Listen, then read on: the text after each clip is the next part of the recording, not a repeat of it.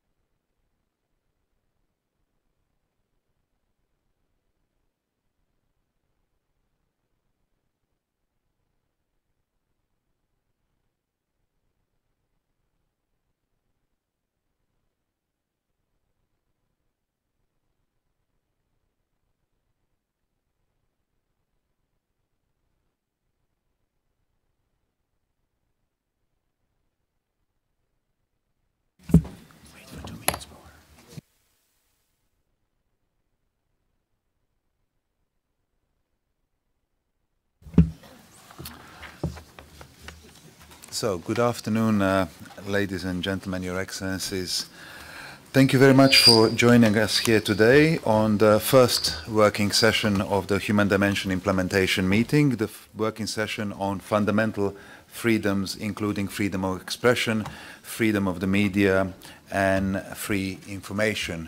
My name is Frane Marojevic. I'm the director of the Office of the OSCE Representative on Freedom of the Media, and I will be your moderator for this afternoon's session. I can already tell you that the lists for the speakers, for the interventions later on is already full. We have reached the limit. And I would like to remind you at this opportunity that you can only take the floor in the capacity you have registered at this meeting, just to be sure. So under the name of the organization or the entity you represent as it is registered. I would also ask you to try and put your interventions later on as concretely and concisely as possible, because we will have a limited amount of time for this session, and we would like to give everybody an opportunity, a chance to speak. If you want, it would be very helpful also if you have something ready-made to give it to the interpreters already, so that they can start working and thinking about it during your statement. It will be a little bit quicker and easier. So today's session will start with an introduction by the new representative on freedom of the media, Mr. Harlem Désir, who was appointed in July of this year.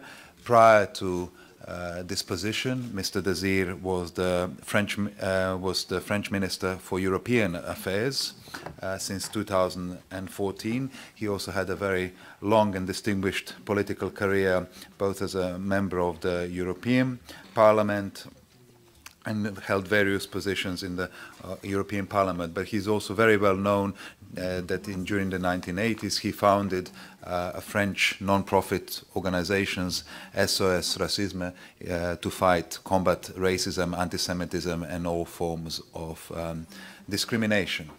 So, without further ado, I would like to give the floor to our representative, Mr. Désir.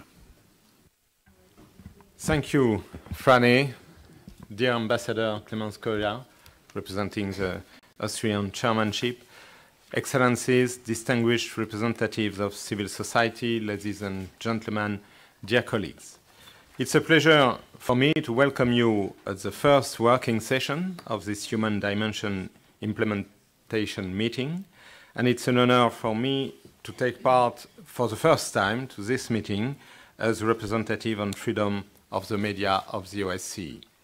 We are sure, with your collective knowledge and expertise here in this room, to take a thorough look today at the situation of freedom of expression and media freedom in the OSCE region.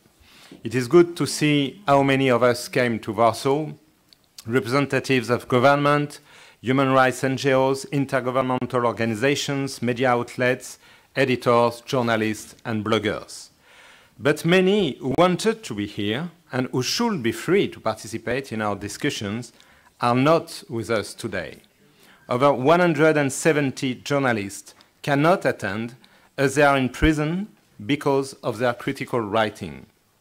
Hundreds of other journalists, media workers, and media freedom activists cannot attend because they currently face severe criminal charges or are intimidated by attacks and harassment for their work. Their voices are missing here. I have them in mind now in my first annual speech to the Human Dimension Implementation meeting. Today is September 11, or 9/11. On this day, we all remember that 16 years ago, we have entered into a new world of threats and terrorism after the horrendous attacks in New York. A terrorism that also hit many journalists in the past years, and here I want to pay tribute to the editorial team and cartoonist of Charlie Hebdo in my country. But this year, 9/11 will not only be a day of remembrance, it also marks for the press the resumption of a major trial against journalists. And the paradox is that they are tried, accused of terrorism, while they have nothing to do with terrorism and are just doing their job. As we speak, 20 journalists and editorial board members from the daily newspaper Cumhuriyet stand on trial in Silivri near Istanbul. They are famous for their writings against authoritarian tendencies, speaking out in defending an open society. We know and value them for their critical analysis of developments in their country and abroad. The accused, 6 of them under arrest since 2016, now face prison sentences ranging from 7.5 to 43 years. One of them, Kadri Gürsel, attended the HDIM only 2 years ago as a distinguished guest of my office. He spoke about the difficulties that journalism faces in this country and urged for international attention to the immense pressure exercised on many of his fellow journalists in Turkey. Ironically enough, he was invited and spoke at the OSCE expert workshop on engaging with the media in countering terrorism in Vienna in October 2009. Kadri Gürsel, Ahmet Şik, and other prominent colleagues in prison, they symbolize the very values that we are protecting when combating terrorism: a democratic society, pluralism, free speech, the freedom to agree or disagree with others, including your government. In the past years, in some countries, journalists have been the double victims of terrorism.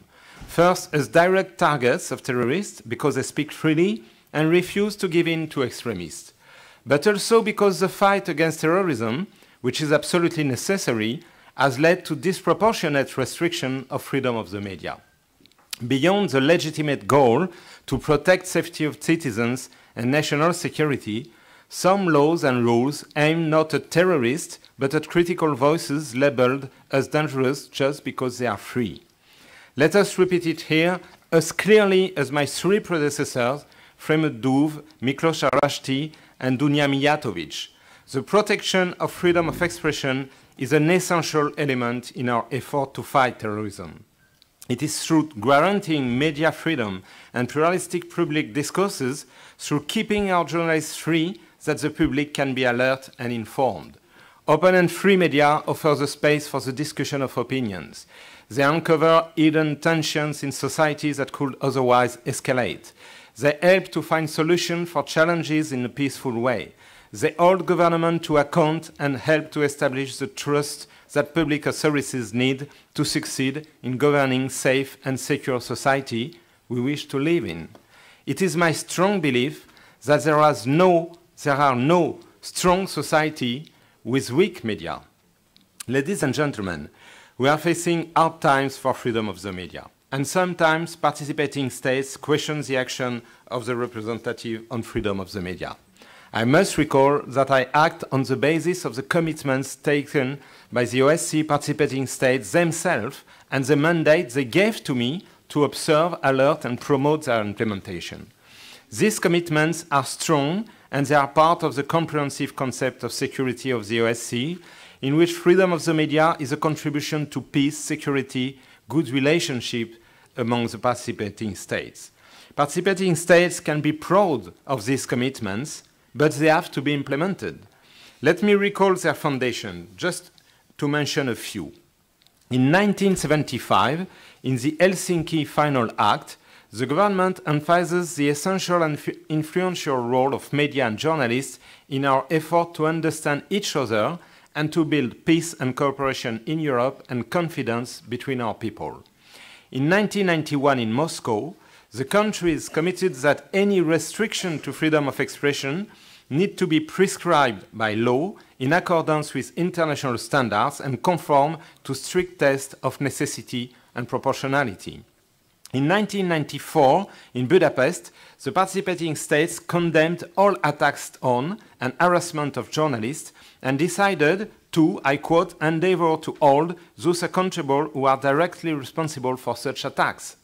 In 2004 in Sofia, the participating states agreed to take action to ensure that the Internet remains an open and public forum for freedom of expression and to foster access to the Internet. In 2014 in Basel, the countries have reaffirmed that freedom of information contributes to preventing and combating corruption and the financing of terrorism. These commitments all apply offline and online.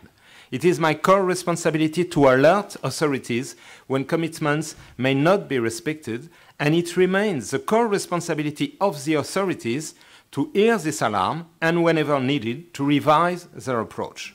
I stand here ready to work with you all to help designing changes for the better. My first priority, as I told this morning, will be the safety and protection of journalists and the fight to end impunity of crimes committed against them. When looking at the threats to media freedom, let me recall a few observations on the state of free media in the OSCE region in the past years. Several journalists have lost their lives in connection with their work in the OSCE region since the last HDIM a year ago. Among them are Martin Koch in the Netherlands, Nikolai Andrushenko and Dmitry Popkov in the Russian Federation, and Swedish journalist Kim Wall in Denmark. The number of threats against individual journalists and also against media outlets reached a record high in 2016.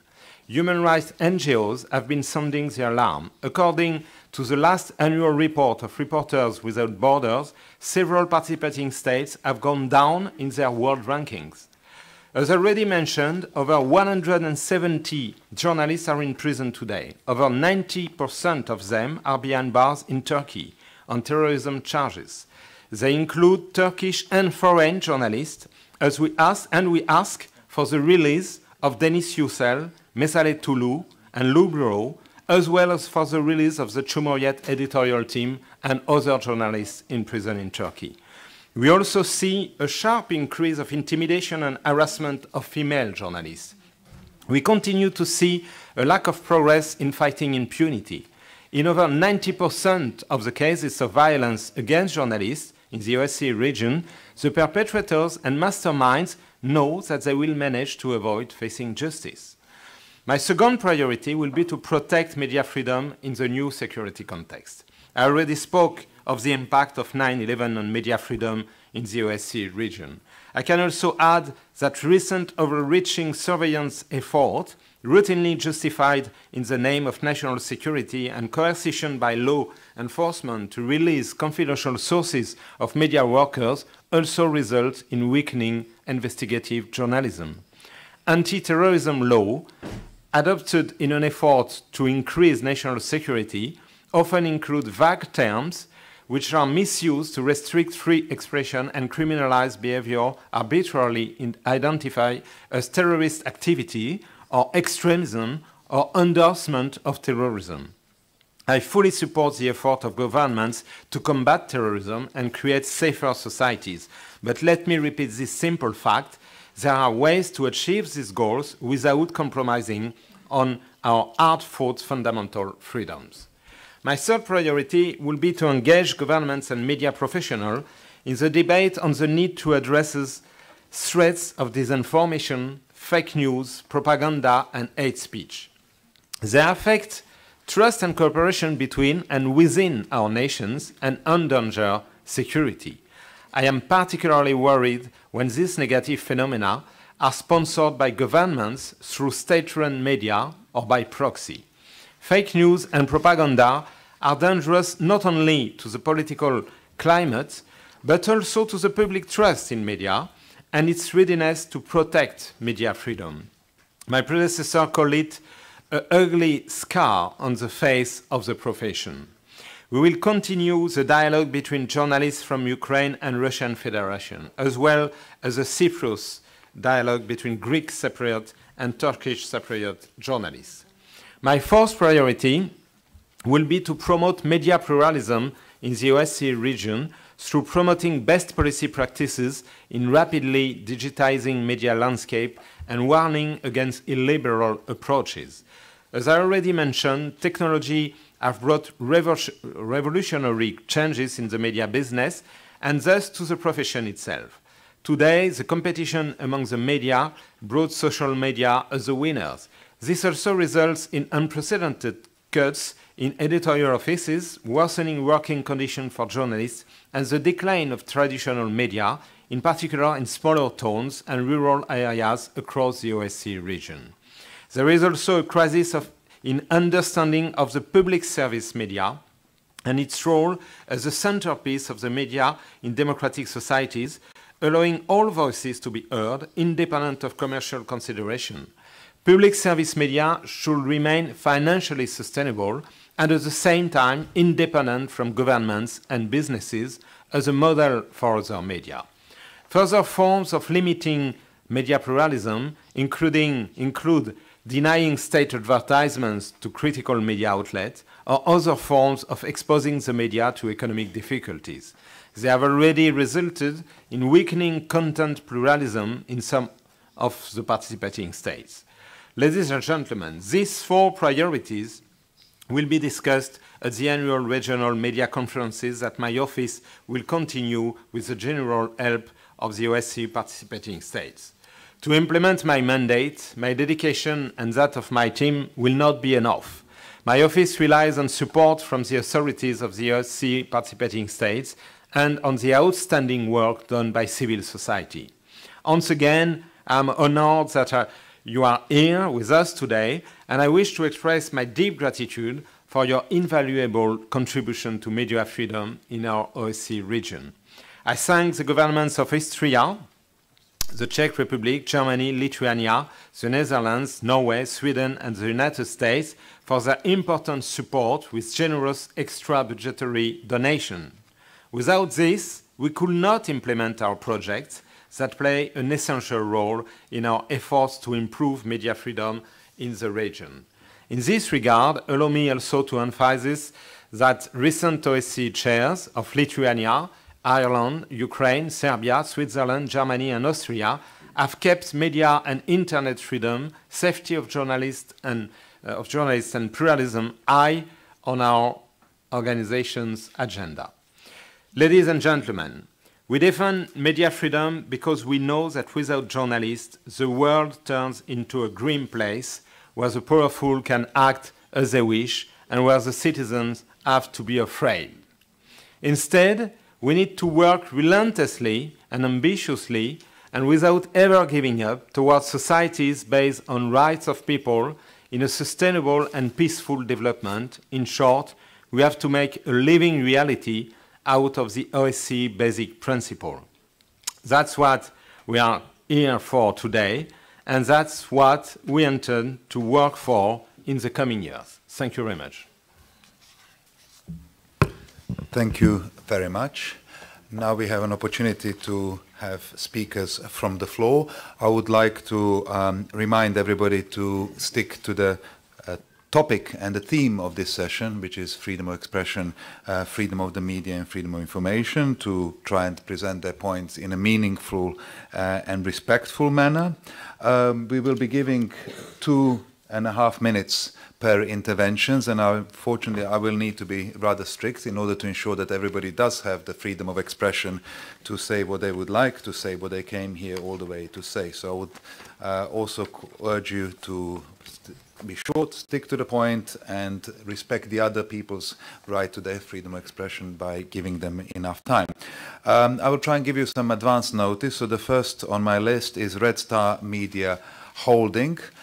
which will be followed by the Commonwealth of Independent States Election Monitoring Organization. I don't know if the Red Star holding is already here. Yes, you have the floor, sir. Добрый вечер, уважаемые коллеги. Good afternoon. My name is Maxim Dodonov. I'm the chief editor of Zvezda television channel, a news channel. I'd like to recall something from the Russian press last week saying that Russia was looking to move in a number of directions, discussing with members of the OSCE, but it's necessary to meet compromise along the way. And that way we could it would be possible to work between mass media and amongst mass media. Now, the path to open pressure on journalists has gone really beyond the what is considered normal and international law, and this is something we see in a number of countries. We see a number of colleagues working in the OSCE. They do a lot of work. But as things stand at the moment, we would echo what's been said by Mr. Desir, that it's necessary to get answers, particularly with regard to the non-release of Alexei Gurov, our colleague. In London today, there is an exhibition of international arms. This is something that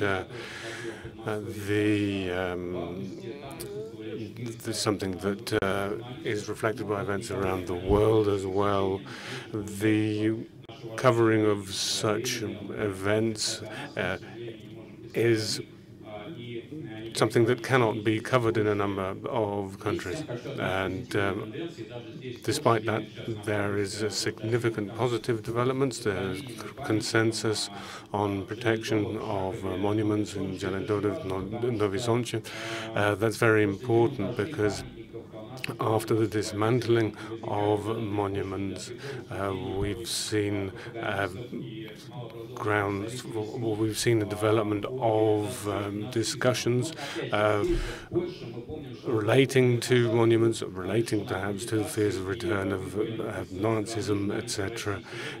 Today, we have a situation where it's necessary to have an understanding of what is happening. If I may ask you to wrap up. Да, чуть-чуть. Yes, I will in a minute.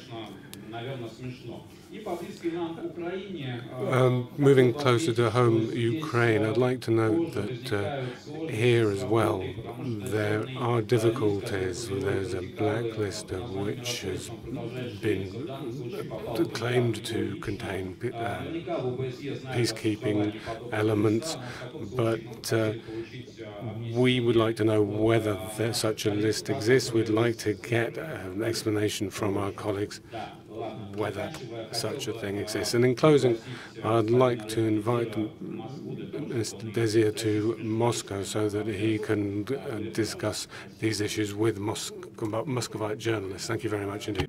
And also as a reminder, if you would like to distribute longer statements, you can give them to the documentation desks and it will be distributed to all the participants as well. So next on my list is, as I said, Commonwealth of Independent States Election Monitoring Organization, followed by the delegation of the USA. Thank you, Mr. Moderator. My name is Alexei Semenov, and my report is dedicated to the issue of blocking internet sites. And I would like to consider the case of Ukraine because the Ukrainian president, Petro Poroshenko, has banned the country's most popular websites, search engines, and social networks. Among the websites blocked are Vkontakte, the largest social network in Europe and the third most popular site in Ukraine, Mail.ru, the largest Russian email service and the fourth most popular site in Ukraine, Yandex, a search engine company providing more than 50 different services, the fifth most popular site in Ukraine, Odnoklassniki, a social network, the ninth most popular site in Ukraine, and for example, Facebook is just number 6 to compare. And The blocking of social networks, search engines, email services, and news websites is contrary to the common understanding of freedom of expression and freedom of media. The blocking of Russian sites and social networks can be regarded as an attempt of the Ukrainian authorities to control public discourse in Ukraine. Such kind of bans affect the right to receive information for millions of Ukrainians and interfering with their personal and professional lives. These actions of Ukrainian authorities have dealt a terrible blow to freedom of speech in the country. So thank you for your attention. Thank you very much, and thank you for sticking to the time. Now I would like to give the floor to the delegation of the United States of America, which will be followed by the delegation of the Russian Federation. Thank you, Mr. Chair. The United States will submit a full statement for the record. We welcome our new representative on freedom of the media and look forward to his principled advocacy for freedom of expression online and offline. Journalists should never be targeted for their work. In Turkey, hundreds of journalists have been arrested and media outlets shuttered since the coup attempt. While we recognize the security challenges that Turkey faces, freedom of expression strengthens democracy and needs protection, even when the speech is controversial or uncomfortable. We have grave concerns regarding terrorism-related charges against journalists, including employees of Cumhuriyet. In Azerbaijan, Mehman Aliyev, editor of the country's last independent media country, Tehran, was released from detention this morning. However, we remain deeply concerned about restrictions on freedom of expression and the media, including the arrest of blogger Mehman Huseynov and reported abduction of journalist Afgan Mukhtarli from Georgia. In Russia, a climate of impunity prevails. Since the last HDIM, journalists Nikolay Andrushenko, Yevgeny Kamaganov, and Dmitry Popov were all killed. Russia must investigate these murders.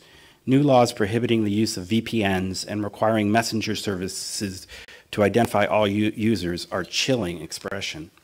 In Russia-occupied Crimea, there are politically motivated prosecutions, such as that of Ukrainian journalist Mykola Semena. The imprisonment in Russia of activists Oleg Sentsov and Alexander Kolchenkov is just one tactic to quash dissent and intimidate Crimeans into self-censorship. We also condemn the detention of journalist Stanislav Asiev by Russian-led so-called separatists in the self-proclaimed Donetsk People's Republic. In Belarus, journalists including Konstantin Zhukovsky are still being fined for illegal production and distribution of media content. Access to information in Uzbekistan, Tajikistan, and Turkmenistan remains highly restricted, with significant government control of the media. We welcome the long overdue release of Uzbekistan journalist Muhammad Bekjanov and hope the government will improve the media environment. Kazakhstan prosecutes individuals for exercising freedom of expression online and moved the regulatory authority over telecommunications to the state security services. Kyrgyzstan has targeted media outlets critical of the government. Turkmenistan should accredit members of the international press and protect domestic journalists. We see backsliding on freedom of expression in some countries that were on positive trajectories. In Serbia and Macedonia, concerns include government interference and intimidation by officials. There's been a rise in attacks and harassment. We hope the political changes in Macedonia will improve the media environment. The closure of Hungary's leading opposition daily further diminished media pluralism. All regional newspapers have been acquired by pro-government oligarchs. If I can ask you to come to the conclusion in time, is right. Media plurality has been significantly weakened. Poland's parliament reportedly will consider legislation regulating the media. Ukraine has made strides towards transparency in media ownership and the development of an independent public broadcaster. However, we remain concerned about journalists' safety. Freedom of expression is fundamental to any democracy. Upholding and promoting a free and open press is a fundamental value of the United States, reflected in our Constitution. We welcome constructive discussion of our record here at HDIM. Thank you very much. Next on my list is the delegation of the Russian Federation, which will be followed by Political Movement Group 24. Спасибо. Thank you, Mr. Chairman, ladies and gentlemen. I think that we have to note yet again that the freedom of expression situation and freedom of the media in the OSCE region is unsatisfactory. We once again draw the attention of participating states to the unprecedented scale of violation of rights of Russian journalists that they are confronted with when carrying out their professional duties. In addition to the full closure of Russian television and radio transmissions and in the Russian language, the authorities of Kiev are continuing to expel representatives of Russian media from the territory of Ukraine, and this is usually done cynically in a loutish and barbaric manner. Just recently, on 30 August, the journalist of the first channel, Anna Gorbatova, was kidnapped in Kiev by the security services. She was charged with representing a threat to national security and sovereignty of the country. As it turned out, that the main claim was that she refused to use the term Russian aggression, which of course is a misunderstandable term anyway. Previously, two journalists of the BGT-RK, Maria Knyazova and Tamara Nersesyan, were expelled from the territory of Ukraine. Their private properties and documents were taken away. They were taken in the darkness of night to a border point, and they had to cross the border on foot. And now, so representatives of Russian and Russian language media are treated like criminals. And this is not resulting in any criticism on the part of international specialized institutes and human rights defense organizations.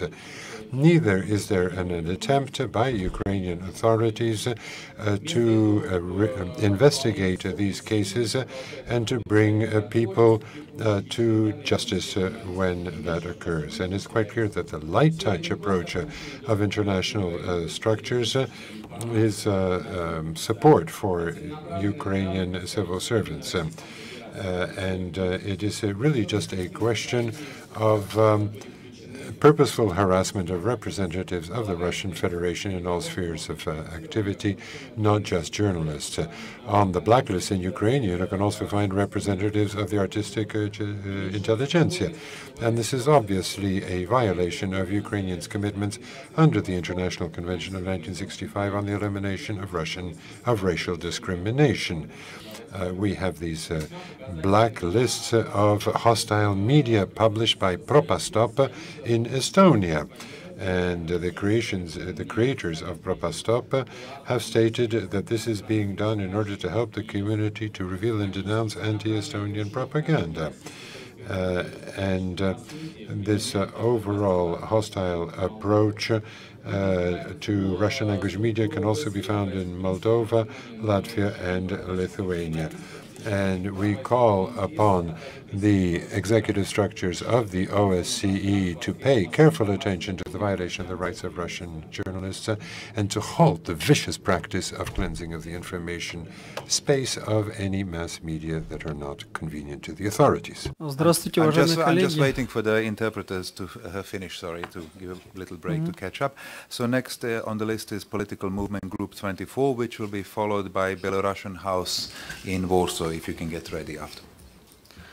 Thank you. Good afternoon, colleagues, ladies and gentlemen.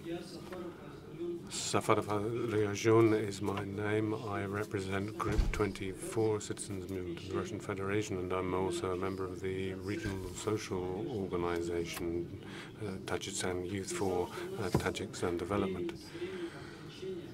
We have limited time, so I can't go into great detail here. But I will try to summarize. We have gathered here today to talk about the fundamental values that are so important here.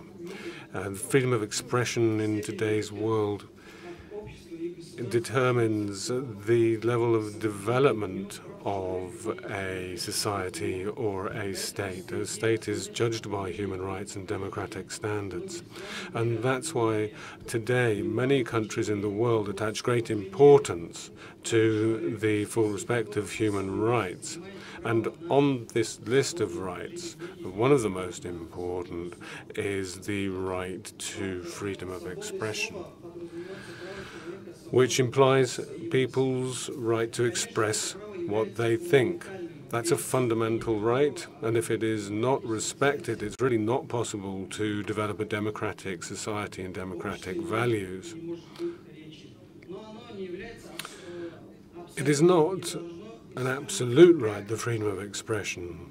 It has to be used without being used as a justification for violence, slander, or abuse. It needs to be used along with other human values and enable a very human society.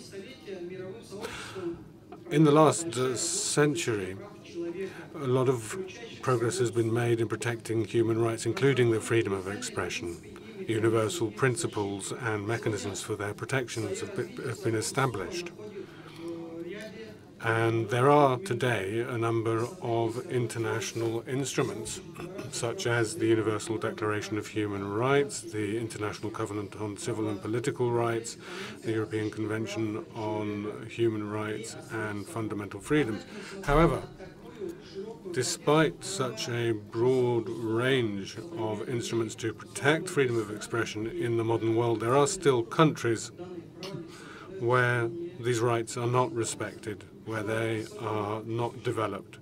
And this is particularly characteristic of countries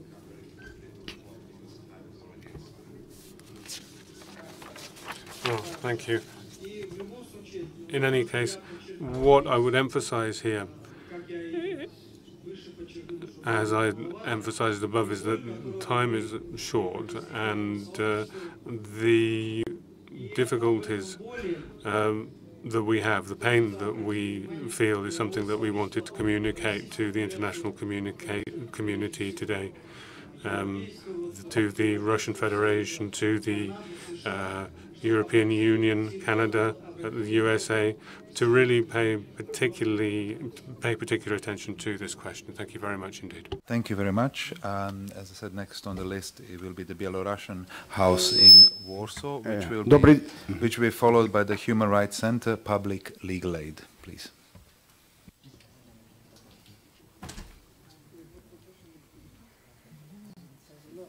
Belarusian House in Warsaw? No? Okay, so if I could then give the floor to the Human Rights Center, Public Legal Aid. Добрый день. Good afternoon. My name, I am the director of the Human Rights Center, Public Legal Aid in Belarus, and we're registered in Kiev because we have been banned for the last 8 years in Belarus. Today, I'd like to say that in Belarus, it's not just journalists who are subject to harassment, but also bloggers. You've heard perhaps about Decree number 3 about forced labor, that many people demonstrated, and the state media didn't cover those demonstrations. And so people started to spread information about this through social networks, through bloggers. Maxim Filipovich, a well-known blogger, was discriminated against and harassed. He was kept without charges, detained without charges for 30 days. He was beaten, and he was subject to very heavy fines. As a lawyer, I can say that this is being done to prevent bloggers from disseminating information that the man in the street in Belarus really needs. The citizen needs that information. But this is a sort of a new technique by the Belarus authorities because they find it difficult to attack bloggers as journalists. So there's been a trial in this regard, which for the time being, we've won, but this will result, no doubt, in harassment of other bloggers. These bloggers often represent youth group initiatives, and if they are purely interested in youth issues with 1 million followers who like their music, then they're left alone. But if they become political, then they are subject to such harassment. There were attempts by the administration to prevent bloggers from using YouTube, for instance, to disseminate information. Thank you for your attention. Thank you very much, and thank you very much for sticking to the time. Next to my list, on my list is Sweden on behalf of the European Union, and it will be followed by Wiener Akademikerbund. And if I ask the civil society representatives who have finished their interventions on who are not yet ready on the list to give up a seat so that people who are on the list can take the seat next. So thank you very much. Sweden, please. Thank you, Mr. Chairperson. I'm honored to speak on behalf of the European Union and its member states, as well as on behalf of the former Yugoslav Republic of Macedonia, Montenegro, Albania, Bosnia and Herzegovina, and Norway. This list is not final. A full list will follow on the written version of the statement at a later stage. Now, freedom of expression is crucial for our common security and remains a top priority for the European Union. We warmly welcome the new representative on freedom of the media, Monsieur Harlem Désir, and thank his team for their excellent continuous work. Monsieur Désir, freedom of expression is more at a danger now than it has been for a long time. This makes your autonomous role and fearless voice all the more important. Your strong and flexible mandate must be preserved and your budget safeguarded. Regrettably, we see a continued trend towards infringements of freedom of expression and opinion. The European Union has raised specific concerns in this regard over the past year in inter alia, Azerbaijan, Belarus, Kazakhstan, Kyrgyzstan, the Russian Federation, Tajikistan, Turkey, Turkmenistan, and Uzbekistan.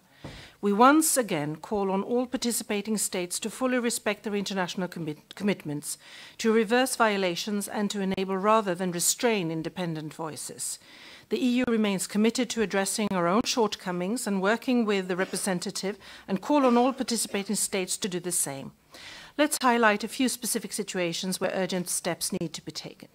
As Harlem Désir has already reminded us, in Budapest in '94, participating states agreed to hold all those responsible for attacks and harassments against journalists to account. Nevertheless, intimidations, threats and attacks on journalists and media workers, as well as impunity for such acts, continue to have a chilling effect on freedom of the media and free expression in parts of our region, nurturing self-censorship and silence and thereby depriving society of an open and informed public debate. The EU has raised concerns regarding the intimidation of journalists, for example, those working in the Russian newspaper Novaya Gazeta following their reporting on human rights violations in Chechnya, the recent deaths of the journalists Dmitry Popkov and Nikolai Andrushchenko, and the disappearance of blogger Stanislav Avseyev. In Crimea and Sevastopol, illegally annexed by Russia, and in the parts of eastern Ukraine controlled by Russia-backed separatists, enforced disappearances, harassment, and threats of journalists and persons speaking out against the de facto authorities contribute to the culture of fear and silence. Excessive anti-terrorism or anti-extremism legislation is also used to silence dissenting voices. In Turkey, imprisonment of journalists continue. We are deeply concerned by the forced closure of hundreds of media outlets and the imprisonment of more than 160 journalists, including Die Welt correspondent Denis Yücel and French journalism student Lou Bureau. We are closely following the indictment Ambassador, against... if I can just point Sure. out that we are running out of time. All right. I wanted to mention Cumhuriyet. And on Azerbaijan, very briefly, we reiterate our deep concern with the recent crackdown there. We take note of the fact that this morning the head of the Turan press agency, Mehmet Aliyev, was released, but we regret that he's still under house arrest. We consider that Azerbaijan stands out in the region. Reports of ill treatment in detention engrave this concern. In full, the situation for freedom of expression and media in Central Asia remains deeply disturbing. We are closely following the media freedom situation as well in countries of the Western Balkans, where intimidation and harassment of journalists and media workers remains a problem, as well as the lack of independent media. The EU acknowledges the willingness of Ukraine to work with the representative of the freedom of the media, however, that more needs to be done by its authorities. Disinformation campaigns, I don't have time to go into now. How much time do I still have? We've run out of time. We I'm ran sorry. out of time. All right, very well. So, a full statement with concrete examples and concrete recommendations for actions for participating states will be distributed in writing later. Thank you. Thank you very much, Ambassador. So, as I said, next on my list is the Wiener Akademikerbund, which will be followed by Human Rights Vision. Distinguished delegates, ladies and gentlemen, I'm Henrik Clausen from Denmark, representing Wiener Akademikerbund, where I have been a proud board member for several years. First, let me congratulate the new representative for media freedom. We were very encouraged by his comments this morning and hope he will continue principled work that puts freedom first to abolish as many regulations and restrictions as possible. Today, I shall focus on the topic of so-called fake news that easily become smear campaigns and propaganda for war and hatred. Once such campaigns are started, they can be very difficult to stop. But there's let me tell you the secret antidote to fake news. It's the truth. The truth as told by free citizens in a free society. No state arbiter of right and wrong is really needed. Just the right of anyone to express what they hold to be true. One famous fake news is the conspiracy theory that Russia somehow hacked the American election. Oft repeated in the old media, this story became propaganda for war and hatred and led to severe international tension. Only new media analyzed the facts properly to conclude that the Russia hacking story had no substance. At the Akademikerbund, we have deep confidence in man's desire for truth and reason. We believe in a free marketplace of ideas. That freedom is the right way to deal with fake news.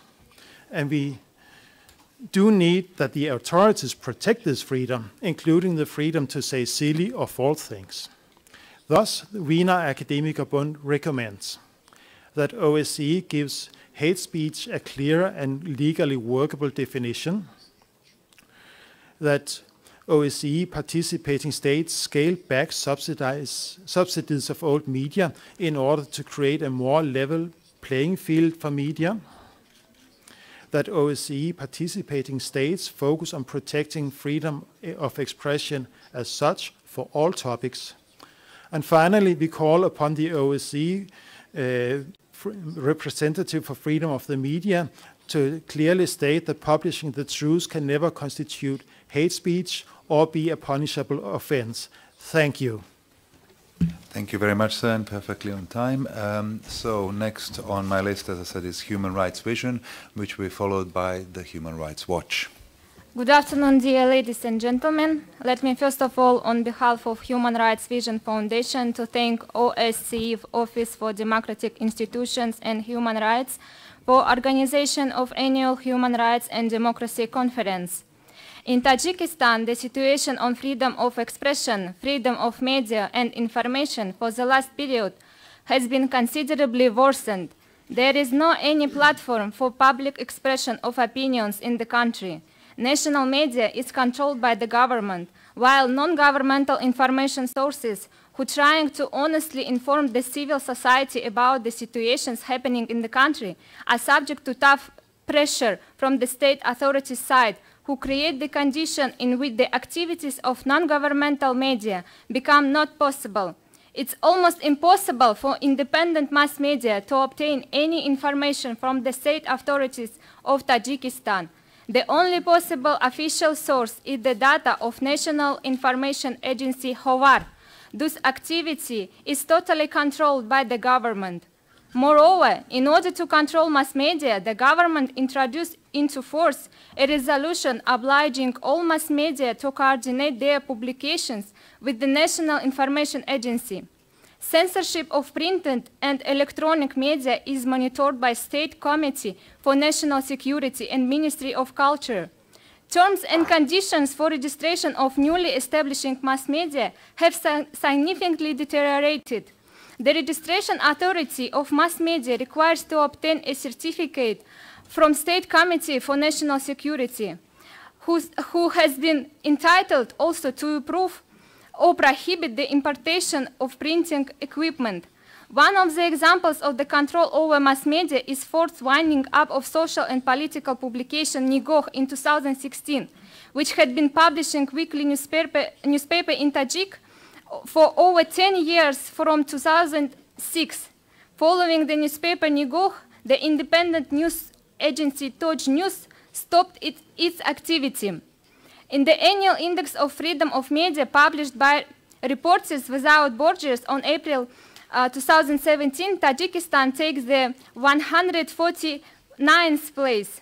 On behalf of Human Rights Vision Foundation, we appeal to the government of Tajikistan not to restrict the activities of independent media, to stop harassment and intimidation of independent journalists for their professional activity, to provide an opportunity for the people of the country to have access to alternative sources of information without fear, and thereby to guarantee the fulfillment of obligation entrusted the government of Tajikistan by international legal acts concerning the freedom of expression. Thank you for attention. Thank you very much. Next is the Human Rights Watch, which will be followed by the International Public Fund Russian Peace Foundation. Thank you, Mr. Chair. We welcome the appointment of Mr. Alam Desir as OSCE representative on media freedom. We urge all member states to respect his independence and expertise and are looking forward to working with him on how to tackle the real problems of incitement to racial hatred and violence within the framework of respecting freedom of expression. In Azerbaijan, we are relieved to hear that Mehman Aliyev was allowed to go home, but the bogus charges against him remain. We therefore urge the authorities to drop all charges against him and allow to run news agency to operate without undue interference. Other cases which are well known include the abduction of Afgan Muhtarli in Tbilisi after which he was appearing to have been brought in illegal cross-boarding at the border and charged. Another case of importance is the conviction of Mehmet Husseinov, who was convicted to 2 years in jail for allegedly defaming police chiefs after he publicly described the violence he faced in the hands of the police. Turkey has become the world leader in jailing journalists. There are currently at least 171 in jail. As we speak, the daily newspaper Jurumiyet is having a trial hearing in Turkey. We call for the journalists to be released. That includes Murat Sabuncu, the journalist Ahmet Şık, Kadri Gürsel, and chairman Akın Atalay. Other journalists currently detained in Turkey include Şahin Alpay, Ali Bulaç, Najlı Ölçak, Ahmet Turan Alkan, and Matamzer Turkone. Other journalists also include Ahmet Altan, his brother Mehmet Altan, as well as a German-Turkish journalist Deniz Yücel. In Uzbekistan, the release of Muhammad Bekjanov, one of the world's longest imprisoned journalists, is a relief, but many others remain in detention. In Kazakhstan, Jambolat Mamay, editor of what was Kazakhstan's few remaining critical newspaper, was released a few days ago following a politically motivated trial, but was convicted and barred from practicing journalism for 3 years, another form of stifling critical voices in the country. The invocation of recently adopted legislation interfering with media freedom in Russia led to the prosecution of dozens of people on criminal charges, both for comments on social media and offline. In recent months, Ukraine's government has taken several steps to restrict freedom of expression and media freedom. Most recently, the detention and expulsion of several foreign journalists for allegedly engaging in anti-Ukrainian propaganda has undermined Ukraine's commitment to freedom of expression. Threats to media freedom should also be taken very seriously within remind you the time has run out. So within the EU, including Poland and Hungary. Most recently, a website close to the Hungarian government published a list of enemy journalists, calling them George Soros foreign propagandists. To conclude, journalists are increasingly working under a hostile environment. OSCE participating governments have a responsibility to uphold the principle of the organization and respond seriously to situations that we have been discussing today. Thank you for your attention. Thank you very much. As I said, next will be the International Public Fund Russian Peace Foundation, and it will be followed by the International Humanist and Ethical Union. So.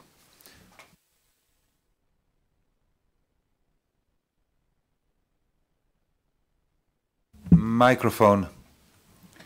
Повторю, проблема свободы. Thank you. The freedom of expression of the media has taken on a new dimension.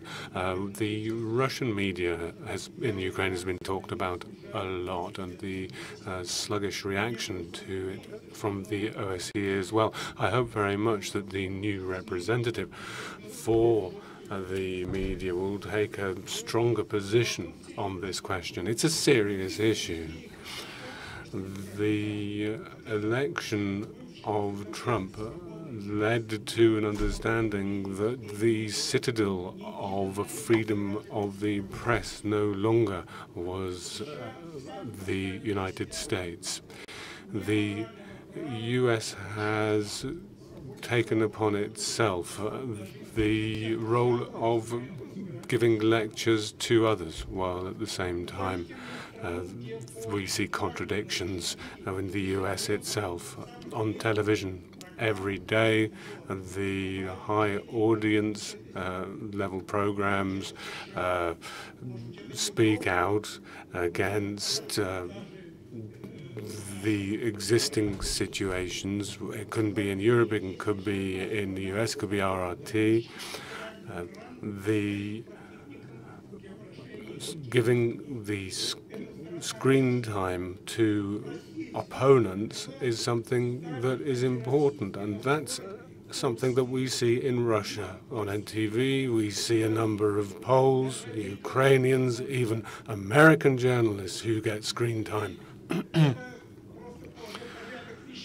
on a number of issues. So those who criticize Russia for not respecting freedom of expression of the media are simply giving rise to an impression of hypocrisy. We are seeing an emergence of a new situation, but the impact of this is that it will have a boomerang effect, which will go counter to the direction that things need to take. As I said, next on the list will be the International Humanist and Ethical Union, which will be followed by Turkmenistan Helsinki Foundation for Human Rights. Thank you. As was reaffirmed by the previous OSCE representative on freedom of the media, freedom of expression is a prerequisite to prevent and counter violent extremism and radicalization that leads to terrorism. Despite this, the right to express oneself freely has too often been pitted against security concerns and fears of terrorism instrumentalized so as to silence those who do not subscribe to the majority view. There are concerning examples from across the OSCE region, but I should like to highlight some Central Asian states where specifically non-verbal expressions of personal belief have been subjected to illegitimate curtailment over the past few years. There has been a forceful crackdown on sartorial expression of women. In some regions of Tajikistan, hijab blacklists have been drawn up, shops selling the garments closed down, and the state has ordered and harassed Muslim women to tie headscarves in the Tajik way. In Uzbekistan, authorities are removing headscarves from women in deveilings, and reportedly, special units have been formed and tasked with finding and detaining women wearing the hijab. In Kazakhstan, laws have been drafted banning clothing perceived as overtly religious.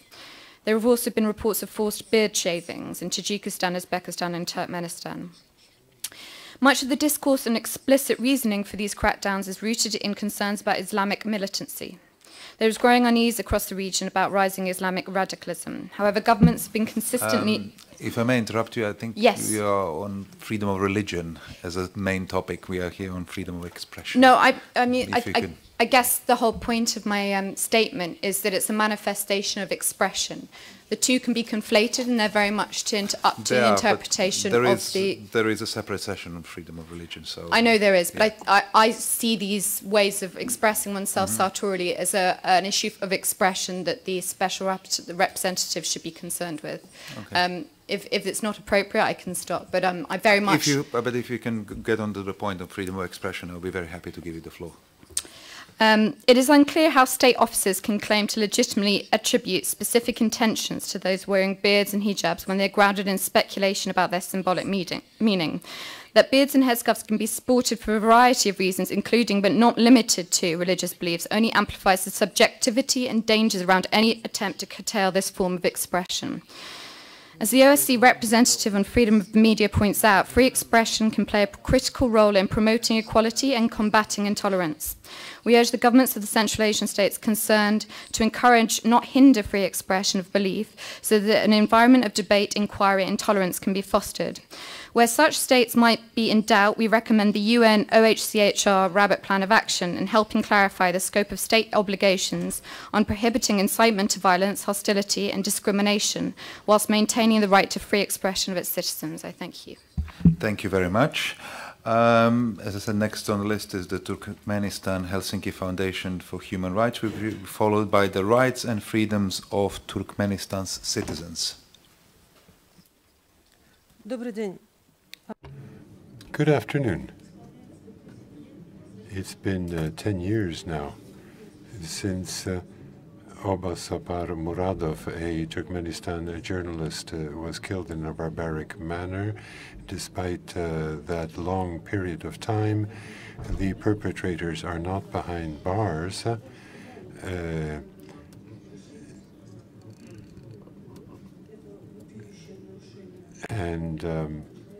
This gross violation of human rights was criticized by the authorities, and yet in the 10 years since that brutal murder, not much has been done.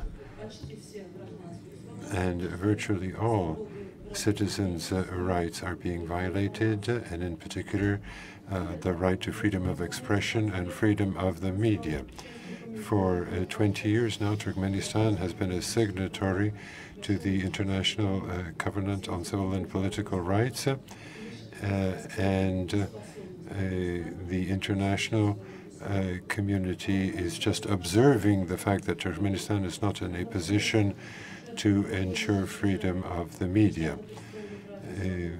The Sapar Mamedov Niskoliev is behind bars from Radio Svoboda. Sergei Maguliev is another example, a correspondent of the radio, and many other individuals. Sultan Alchilova was thrice, in fact, attacked physically, and just recently she was once again subject to physical and psychological harassment, and each time she was attacked, the attackers would shout that she was anti-patriotic, and the special services are, according to her, behind that. There are other activists, people who are trying to get in touch with international organizations and to show what is happening in Turkmenistan, are also subject to harassment and intimidation. In many countries, including those represented here, prefer diplomacy with Turkmenistan because of its natural resources, and they ignore freedom of the media there, or lack of it. Thank you very much. Next on the list is the rights and freedoms of Turkmenistan citizens, and it will be followed by the organization Franco-Egyptian for Les Droits de l'Homme. Dear friends, I'm from Turkmenistan. I was in prison for 6 years, including in the concentration camp of Adan-Depar, where I was prisoner number 3 in cell number 4 and in a special part of the concentration camp for former civil servants. Now, the previous speaker has already talked about the general situation in Turkmenistan. I would fully agree with this. But there is a general trend, even in the time of the Soviet Union, when I, for instance, was dealing with the liquidation of the tradition of selling horses for meat. This was a part of our culture. And then Niyazov became the president, and then at least until 1995, you could write about certain things. You could share information with fellow citizens. But as soon as Turkmenistan received its neutrality status, Berdimuhamedov is following the same situation, where there's just lip service being paid to the rule of law. When I was in prison, my wife invited a French television company called Galaxy Press, and Osapar, mentioned by the previous speaker, cooperated with them, and she lost her life. But Galaxy Press was invited into my home while I was in prison, and once this was revealed, despite the presence of OSCE employees, I was secretly moved from a general regime prison to a concentration camp in Avadan-Depar. I had been sentenced for negligence, and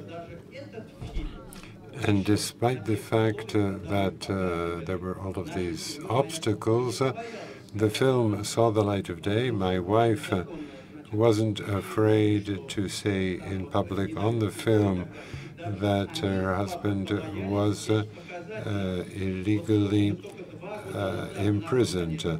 And when we were finally liberated 2 years ago, only then did we learn that the film had been shown, but those who shot the film agreed to a compromise, and there's nothing said about that. But so when it comes to the media, there are no media in Turkmenistan. It is really the worst example of the muzzling of the media and of NGOs in Turkmenistan. You can't compare that to any other country. Thank you very much. Now it's the Organization for Franco-Egyptian Le Droit de L'Homme, and then followed by the Legal Media Center.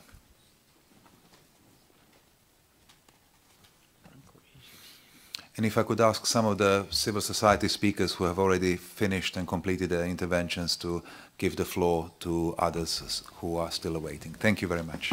Sir, you have the floor. The West has been severely affected by the terrorist attacks in the last 3 years. 39 attacks, 361 dead, 1568 wounded. No country is spared. Charlie Hebdo, Hyper Cacher, Bataclan, France, Copenhagen, Brussels, Charleroi, Nice, Moscow, Berlin, St. Petersburg, Stockholm, Manchester, London, Hamburg, and recently Barcelona, Cambridge, and Turkey in Finland.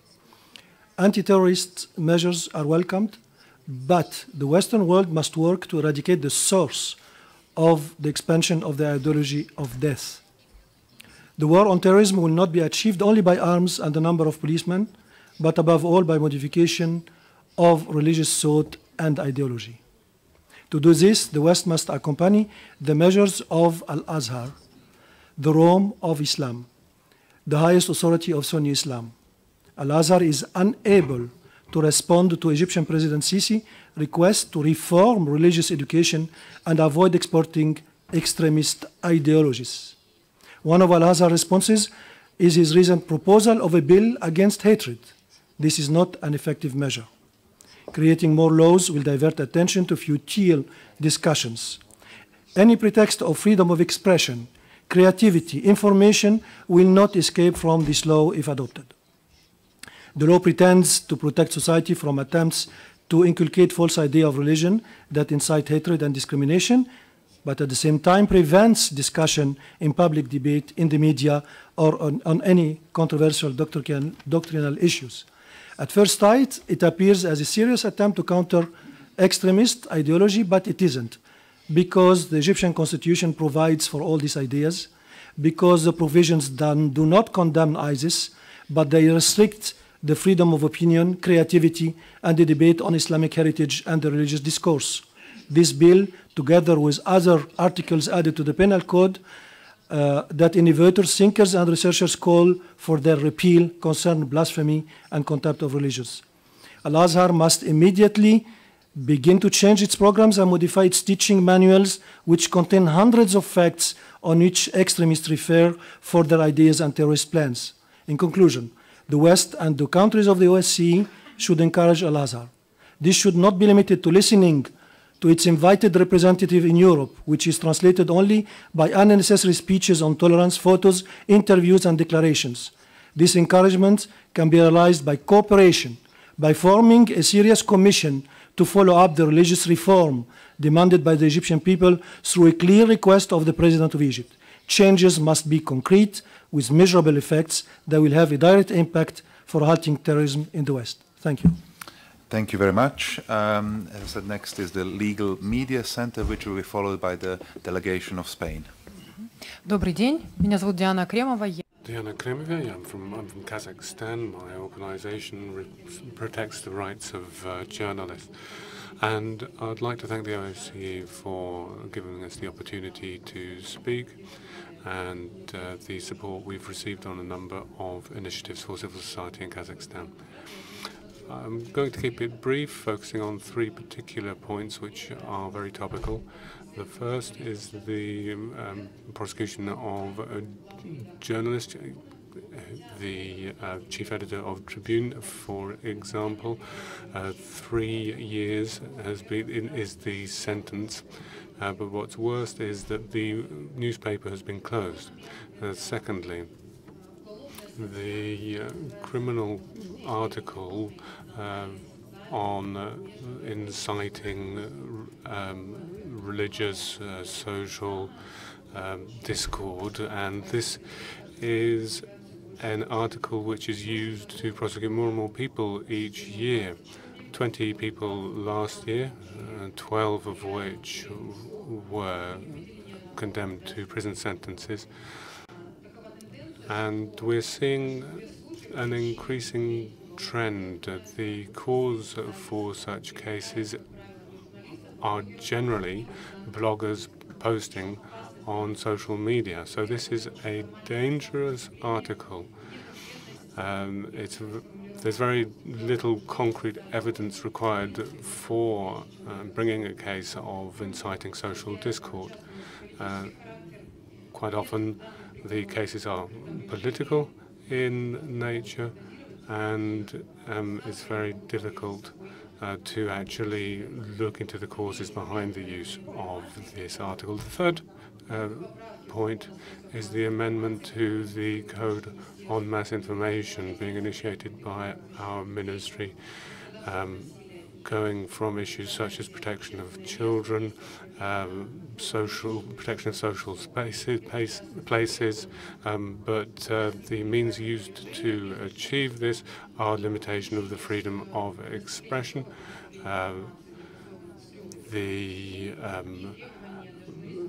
For example, the amount of time that information can be held by the government from 3 to 15 days. There is a working group on this. The process in Parliament is underway. We don't want these amendments to go through, and I would urge the OSCE and other international organizations to urge Kazakhstan to observe international standards and not make changes to the law on the media, which would limit freedom of expression. Thank you. Thank you very much. So now I'll give the floor to delegation of Spain, which will be followed by Amnesty International. Ambassador. Muchas gracias. Thank you very much indeed. My delegation would like to identify itself with the statement made by Sweden on behalf of the European Union, and we'd like to raise matters of national concern at the moment. I'd like to begin by welcoming the new representative for the freedom of the media, a role more important today than ever before. The fundamental freedom which you are now responsible for protecting need to be fully protected in the region of the OSCE, and you can rely on the support of my country. Guaranteeing the safety of journalists is an issue which Spain attaches particular importance to. Spain has proposed the creation within the United Nations of a position for the protection of journalists in armed conflicts. And we would join with reporters' associations in recognizing that quite often the first victim of conflict is truth. Journalists are our eyes and ears in wars, and many try to eliminate journalists from these situations so that the truth is not known, and because of that they deserve special protection. Freedom of expression is something that this organization has been focusing on throughout the year, and I'd like to congratulate the Austrian chairmanship for the organization in Vienna of the high-level conference on the freedom of media in the Western Balkans, which have provided a useful conclusions on protecting the freedom of the media in this area and throughout the OSCE as a whole. Freedom of expression is a fundamental human right, and it's our fundamental duty not only to respect this right, but to protect it as well. When we talk about the freedom of the media, what we need to do is guarantee conditions which allow journalists to do their job in conditions of freedom and safety. I'd also like to emphasize another issue which is of particular concern for my delegation, which is that of hate speech and how we fight that. We follow closely the work of the international organizations and the European Union on this, strengthening the sentences of hate speech, which is motivated by racism, anti-Semitism, grounds of religion, ethnicity, or nationality. So protection against hate speech is essential. We need to raise awareness of this issue, particularly amongst the youth and those of school age, and protect them against the hate speech they might come across on the internet. I'd like, in closing, to welcome the opportunity to hear about the practices of other countries and civil society in the area of freedom of expression. And we are looking forward to working with the representative of freedom of the media, hoping to achieve improvements in this area, working side by side with other states. Thank you. The Amnesty International, followed by the delegation of Ukraine. Good afternoon, moderator and delegates participants. I deliver this statement on behalf of Amnesty International. Amnesty International would like to draw the attention of the authorities of Kazakhstan and OSCE participating states to a number of concerns about violations of freedom of expression in Kazakhstan. Amnesty International has documented that the right to freedom of expression came under renewed attack in Kazakhstan in recent years. The authorities have worked to take social media under control as a space where people previously could exercise their right to express critical political opinions, seek and receive information, and organize peaceful protests. This has involved using long-standing as well as newly adopted legislative powers to temporarily or permanently shut down or block access to individual online resources. In addition, authorities in Kazakhstan used administrative and criminal sanctions against people for peacefully exercising their right to freedom of expression online on a larger scale than in previous years. This included administrative sanctions against social media users, closing down independent media outlets for using social media to publish their materials, and the abuse of the criminal justice system to prosecute those who criticize state policies and seek to organize demonstrations through the social media, including the imprisonment of human rights defenders Max Bakayev and Talgat Ayan. Amnesty International considers Max Bakayev and Talgat Ayan prisoners of conscience, persecuted solely for peacefully exercising their rights to freedom of expression and peaceful assembly. We call for their immediate and unconditional release. Amnesty International would also like to use this opportunity to draw your attention to Article 274 of the Criminal Code of the Republic of Kazakhstan, which makes dissemination of information known to be false a criminal offense. This includes material disseminated over the internet. A person convicted under Article 274 can face up to 10 years imprisonment. Article 274 has particular implications for journalists, several of whom have faced persecution under this article. Alongside the criminalization of defamation in Kazakhstan and in the context of widespread violations of the right to a fair trial, the threat of persecution under Article 274 makes journalists wary of reporting on sensitive issues, in particular if they are unable to verify every single fact of a case. Amnesty International calls on the Kazakhstani authorities to repeal Article 274 of the Criminal Code. Human rights and fundamental freedoms are key to the OSCE's comprehensive security concept. Amnesty International calls on the participating states to invoke the Moscow mechanism to establish an ad hoc mission of independent experts to examine violations of the right to freedom of expression and peaceful assembly in Kazakhstan. Thank you for your attention.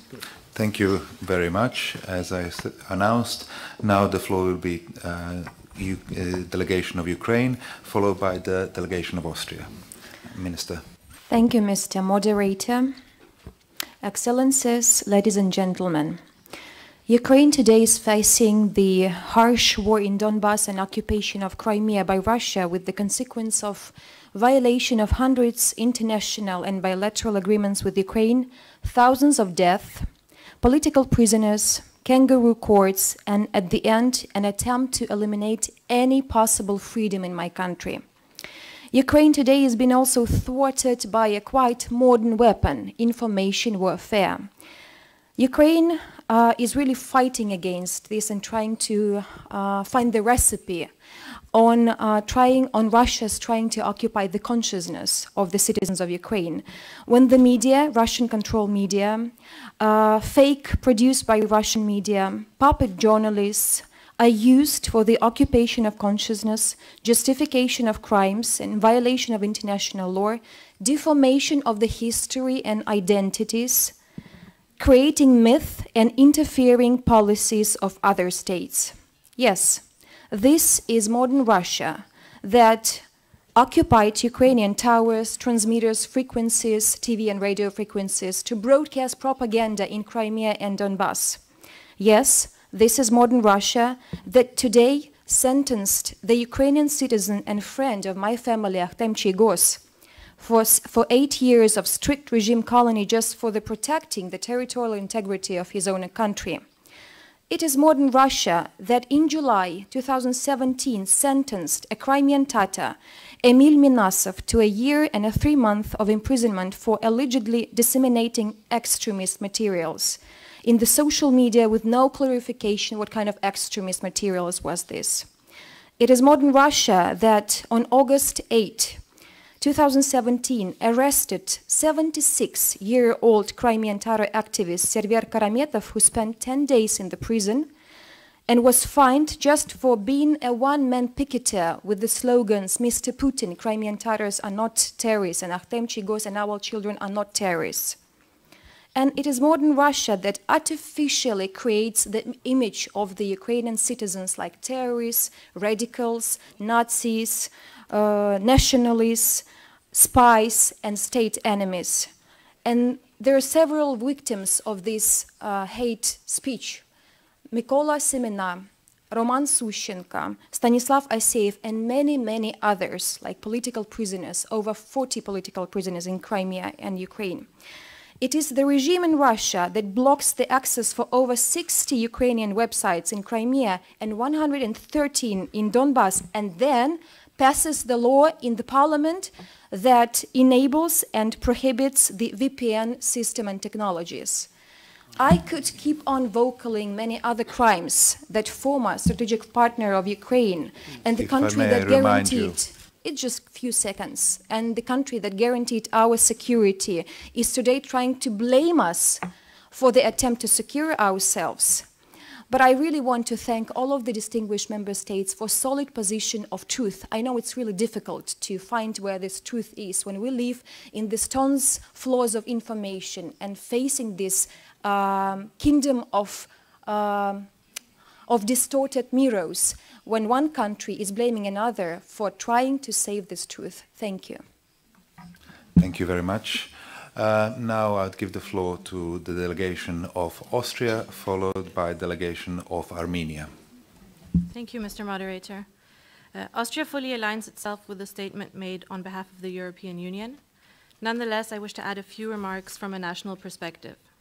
Guaranteeing the right to freedom of expression and ensuring a free and vibrant media landscape takes effort. It needs our action to protect journalists, to connect with information, and to believe that our societies are strong enough to withstand hatred and terror without exceptional or excessive measures. This means, first and foremost, to protect those that tell us the stories we need to hear. We must protect these brave journalists to tell us the stories that we need to know, protect them from intimidation, from violence, harassment, imprisonment, and any other arbitrary restrictions. Second, we need to connect to the information that we need to know. In the 21st century, this means access to the internet. The benefits of the internet are obvious, and in today's information society, an open and accessible internet is essential for us to connect to the information we need to know.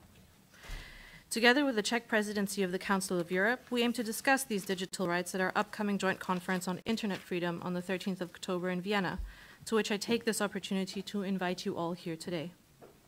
Thirdly, and overall, we must believe that our societies are strong enough to withstand hatred and terror without needing exceptional or excessive measures against free speech.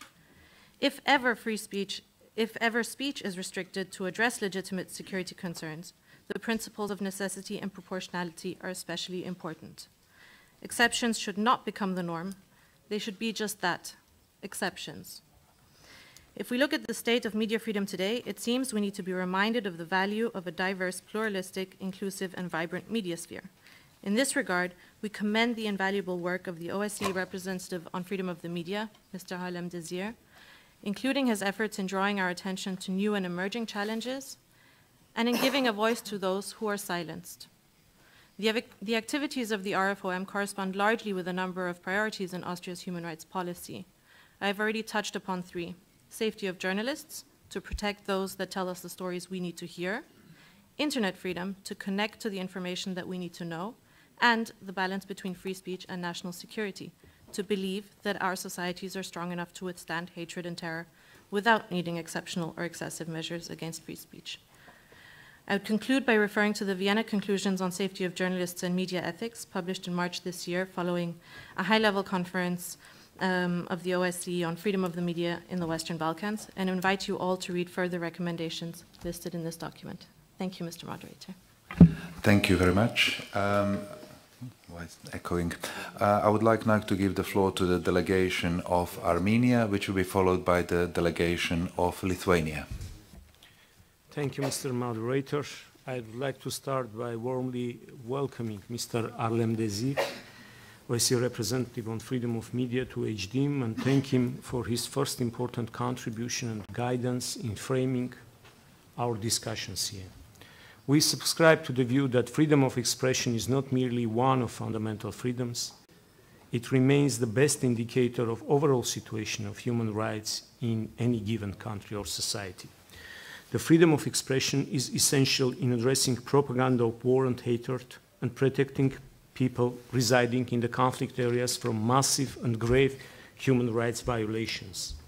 Any attempt to deny access of journalists and other media workers to conflict areas could be recognized as early warning sign, since all premeditated mass atrocities, including genocide, had been preceded by determined efforts to prevent communication and isolate future victims.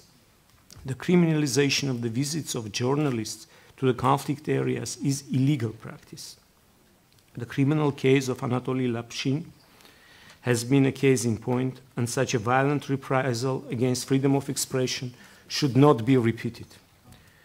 We urge the RFM to pay particular attention to the freedom of expression and mass media in the environment of existing conflicts.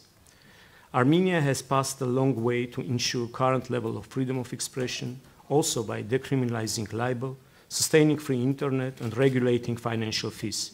But our journey did not stop here, and we stand ready to work closely with RFOM and his able team in furthering our common achievements. And in conclusion, I have to submit two recommendations. First, we recommend all participating states and all relevant authorities to ensure unimpeded access of journalists and media workers to conflict areas and refrain from criminalizing activities of journalists therein. Second, we recommend to the RFM office to collect good practices on creating conditions for unimpeded work of journalists and media workers in the conflict area and in conflict environment. I thank you. Thank you.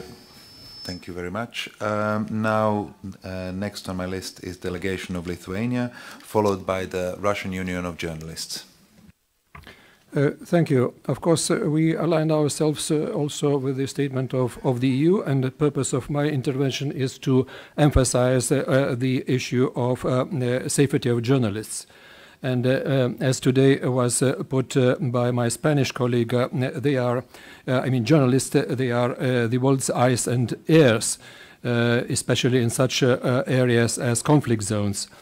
Unfortunately, information comes to us at a price, as it was mentioned today by Mr. Arlem Desir.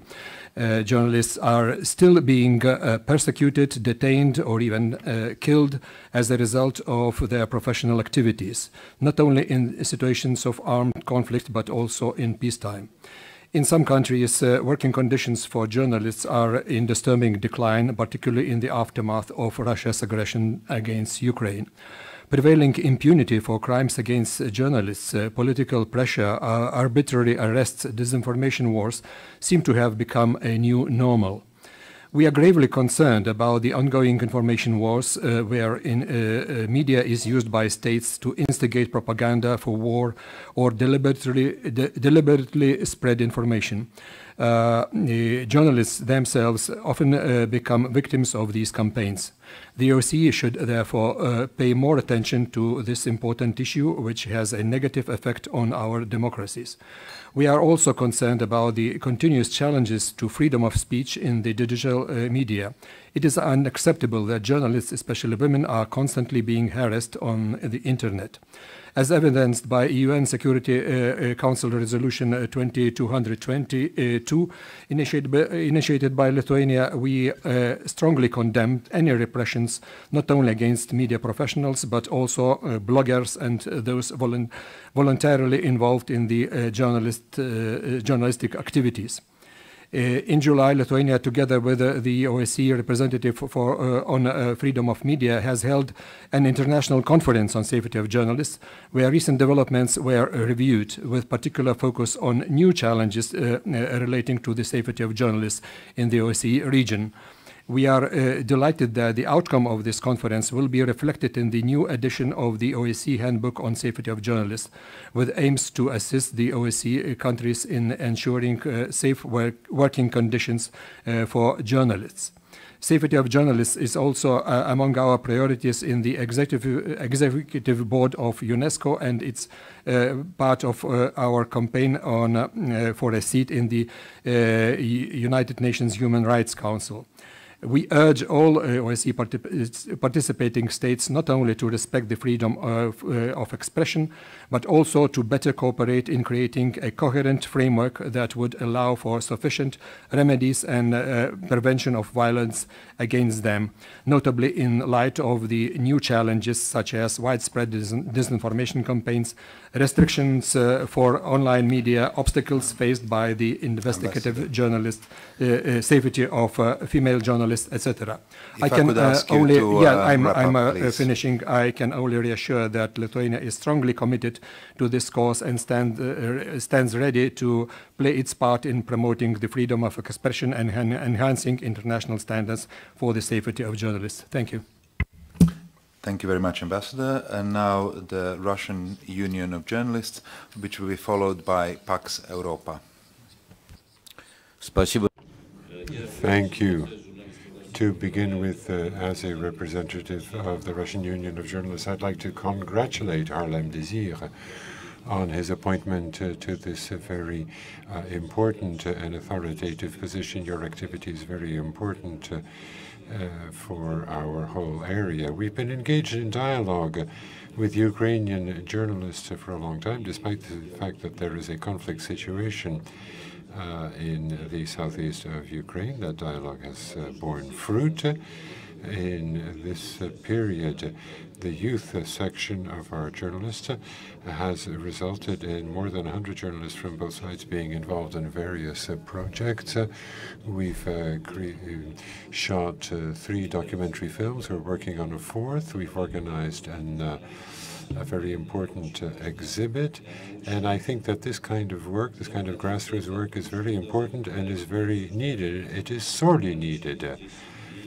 And in just 10 days, we will be opening the Pan-Russian Festival of Journalists, in the course of which we will be assessing the outcome of this dialogue between Russian and Ukrainian journalists. I mean, we are the largest union of journalists in Europe. We have 160,000 members. And listening to the statements of our colleagues, I find it very strange that there is no sense of what the media space in Russia looks like. Harlem Désir is invited to join us, to come to our festival. We will be inviting journalists from other places in Europe, and we will be stressing how the media can contribute to cultural dialogue. So we'll be very pleased to receive Harlem Désir so that he could get a hands-on experience of what the media space in Russia looks like. Now, we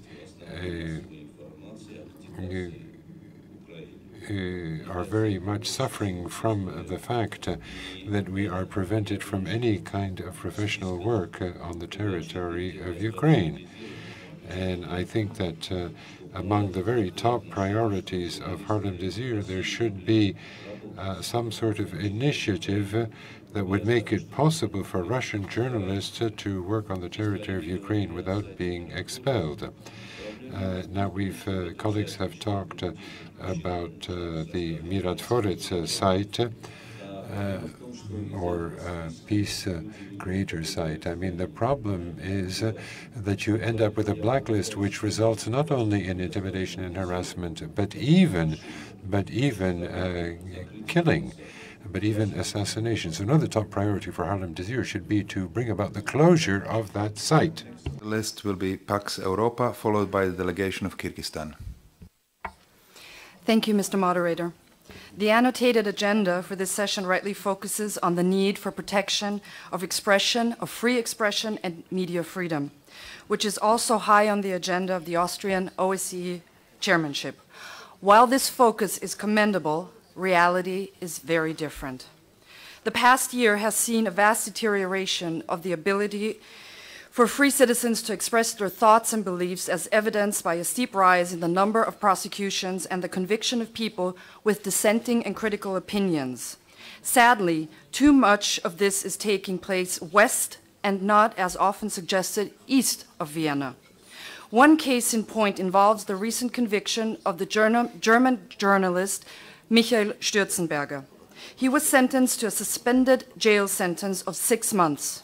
His crime? He uploaded on social media a historical photo of the Grand Mufti of Jerusalem, shaking hands with a high-ranked National Socialist. He was accused of disseminating propaganda and inciting hatred against Islam, when in truth he was depicting the fact that high representatives of Islam collaborated with Nazi Germany. Germany in particular should feel a particular obligation for freedom to document and discuss all horrors of the National Socialist regime. What makes this case especially egregious is the fact that German law specifically permits the use of historical photos when reporting on historical events. Furthermore, it should be obvious that true freedom of expression allows for the opinion calling Islam a quote-unquote fascist ideology. It should most certainly not be called slander.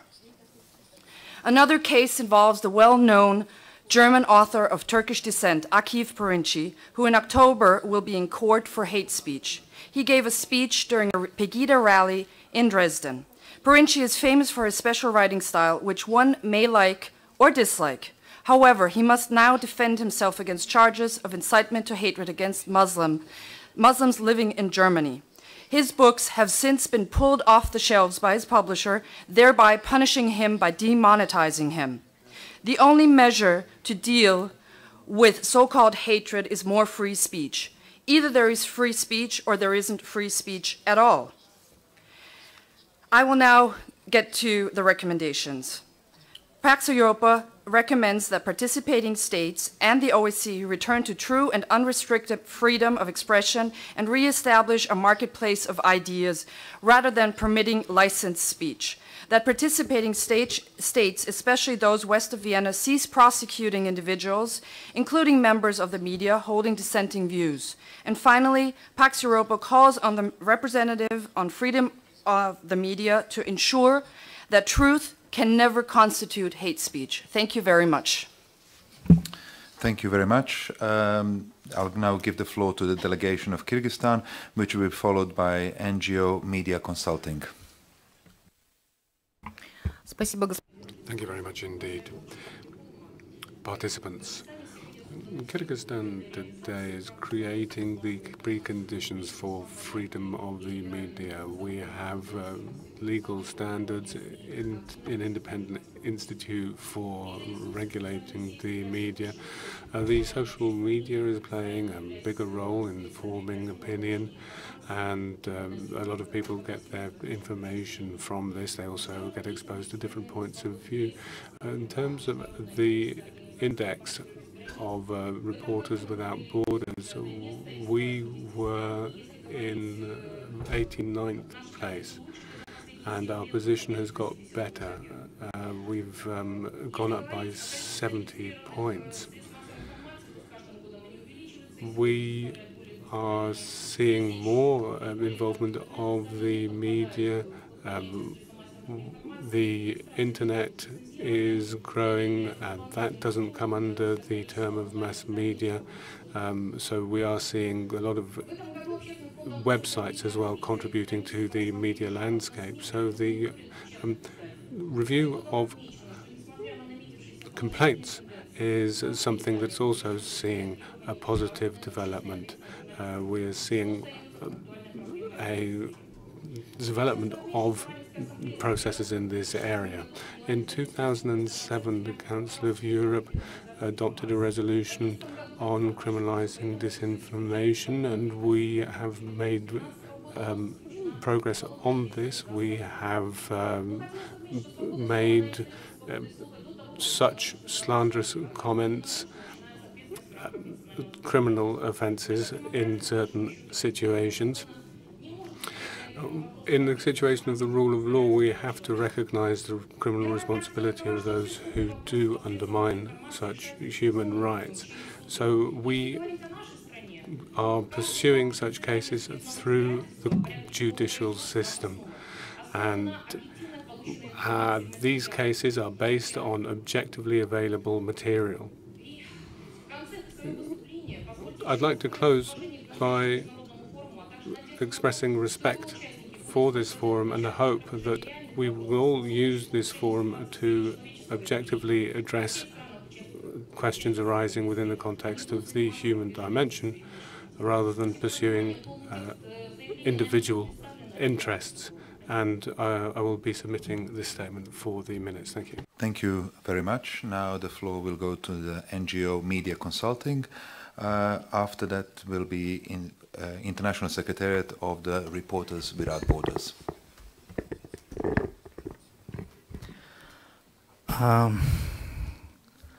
Здравствуйте.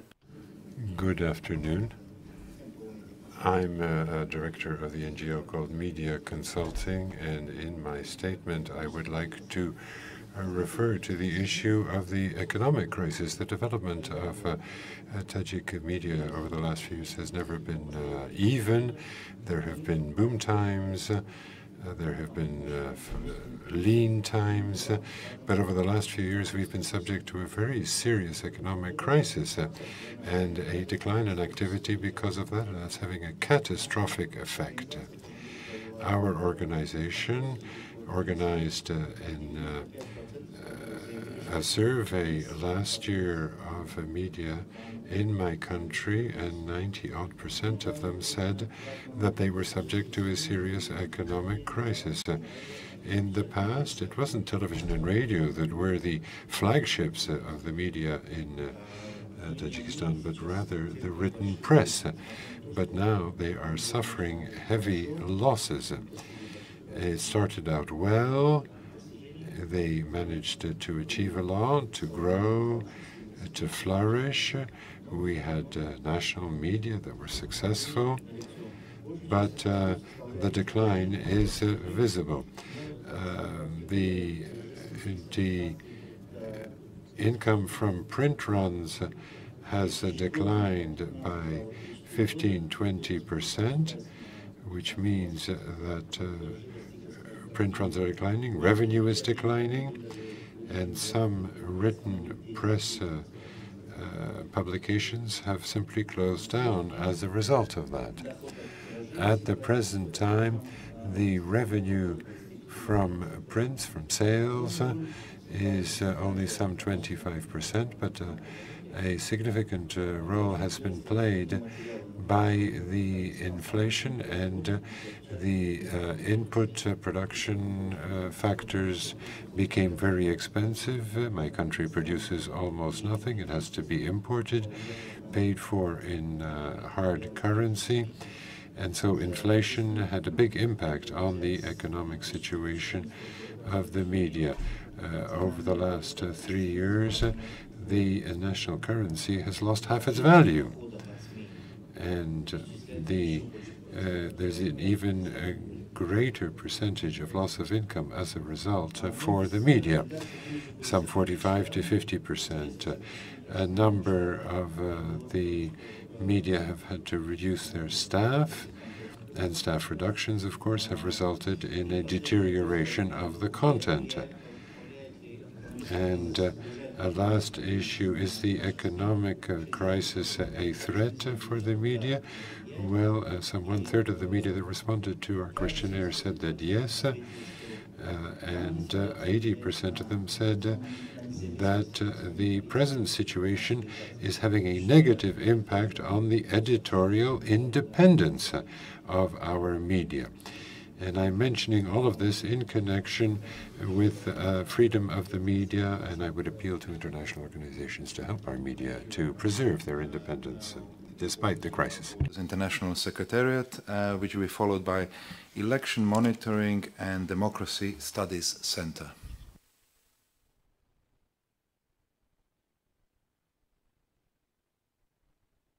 And if I could ask some of the other speakers on the other side who've already taken the floor and to release the seats for others who are still waiting. Thank you very much. My name is Johan Beer. I'm working for Reporters Without Borders, the international NGO defending press freedom. I've held this position for 6 years, and what I've seen is a slaughter of press freedom across the area. So I really want to ring the alarm bell here. I won't be very long describing facts, since many of them have already been described. But just to emphasize that indeed this meeting is very timely and very important, since press freedom is in very serious retreat. Of course, as we speak, we think very much of our colleagues in Turkey, colleagues of Cumhuriyet newspapers, who now are waiting for the judges to decide whether or not their detention will be extended or not. I just want to emphasize that despite this trial, mass trial of journalists are taking place in Turkey very often, very regularly. On the 18th of September, 30 journalists will be tried, including Ali Boulach and Shahin Alpay. They are waiting for their trial for a year. They've been jailed since July last year, and they will only have the right to defend themselves. Another trial, the trial of the Altan brothers and Nazlı Ilıcak and others, will resume the following day, on the 19th of September. Let me just say a few words about Azerbaijan, since we indeed heard the great news that Mehman Aliyev, the director of Turan Agency, has been released this morning. This is indeed great news, but Turan Agency, which was the very last independent media outlet in the country, has been closed in effect. So the situation remains very dire. A minimum of 15 other journalists, bloggers, and media assistants remain behind bar in Azerbaijan. So we really urge the authorities to free them, to release them immediately, and to allow media outlets, independent media outlets, and dissenting views to express themselves freely. As I said, I won't expand longer on the cases. Azerbaijan ranks 162nd out of 180 countries in our latest Press Freedom Index. Turkey ranks 155th. Among others, Turkmenistan still holds the 168th position. Tajikistan ranks 149th, Belarus ranks 153, etc., etc. So just to sum up again, this is a call for action. Well, many dire situations have been discussed here, and this is the time to act. So I really urge the OSCE member states to act, both internally, by upholding their own commitments, and also externally by promoting them, promoting these commitments by speaking clear, and when necessary by instating sanctions such as the Magnitsky laws whenever this is necessary. If I can ask you to conclude, as you did. Thank you. So next is the Election Monitoring and Democracy Studies Centers, followed by the delegation of Kazakhstan. Welcome. My name is Samet Rahimli. I'm an independent lawyer. For the purposes of this meeting, I am representing AMDC ad hoc basis. In the case of freedom of expression in Azerbaijan, it's one of the worst countries. But in my remarks, I try to summarize trends. First, internet media. Azerbaijan has a new blocking law, which allows authorities, especially Ministry of Communication, to block websites in vague manner.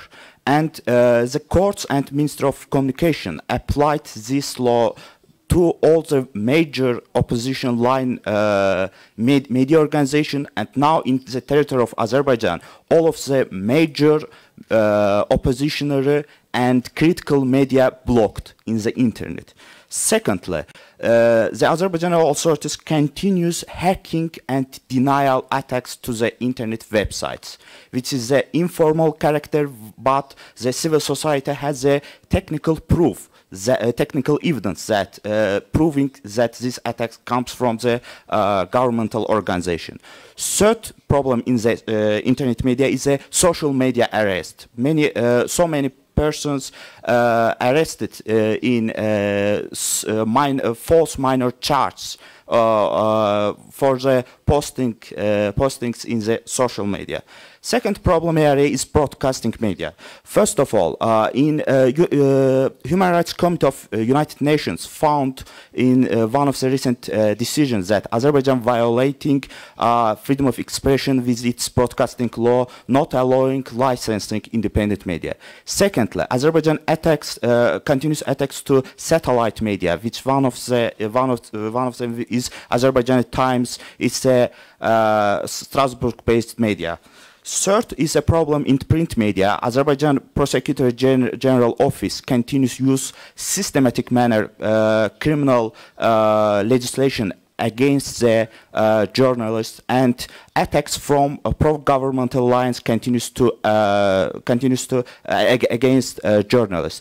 Our summary document will be presented in documentation office, but in general I would like to mention that the violation of freedom of expression in Azerbaijan is not occasional, it's not individual, it's in systematic manner, it's a regular, and it's a repetitive and institutional.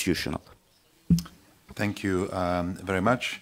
Now the floor goes to the delegation of Kazakhstan, followed by the delegation of Romania. Thank you. Yeah. Thank you very much. I'd like briefly to pick up on previous statements on Kazakhstan.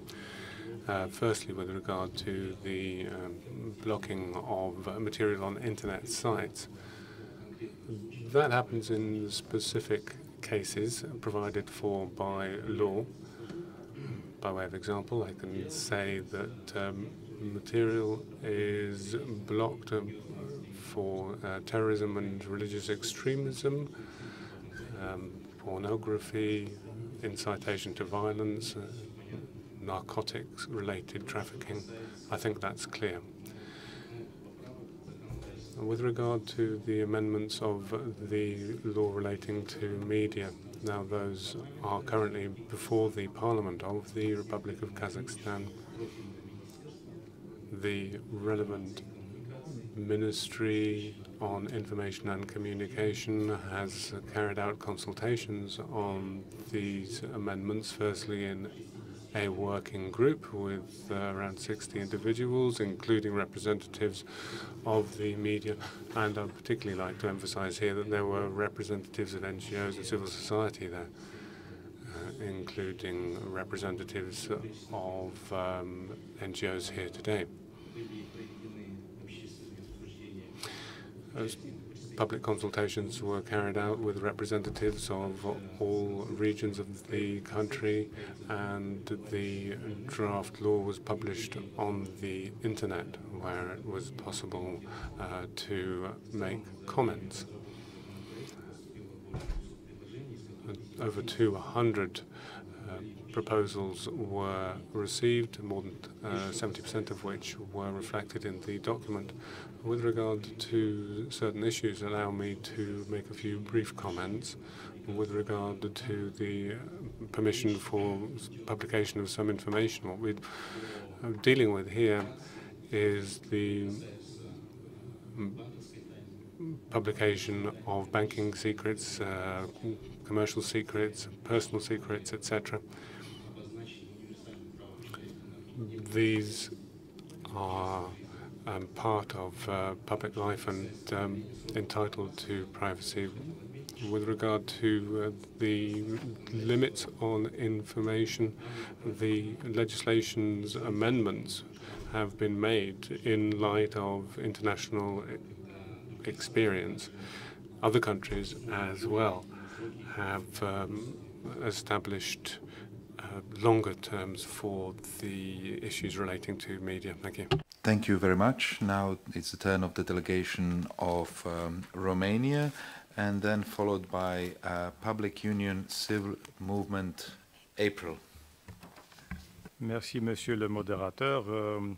Thank you very much, Moderator. Romania is fully in line with the statement that has been made on behalf of the European Union. But with your permission, Chairman, I'd like to add a few comments on a national basis. Romania warmly welcomes the appointment of Mr. Harlem Desir as the representative for freedom of the media, and we congratulate him on the very good start to his term and the expression of his priorities. Freedom of media, and take note of this opportunity to reiterate Romania's full support for the independence of this autonomous institution and for its mandate.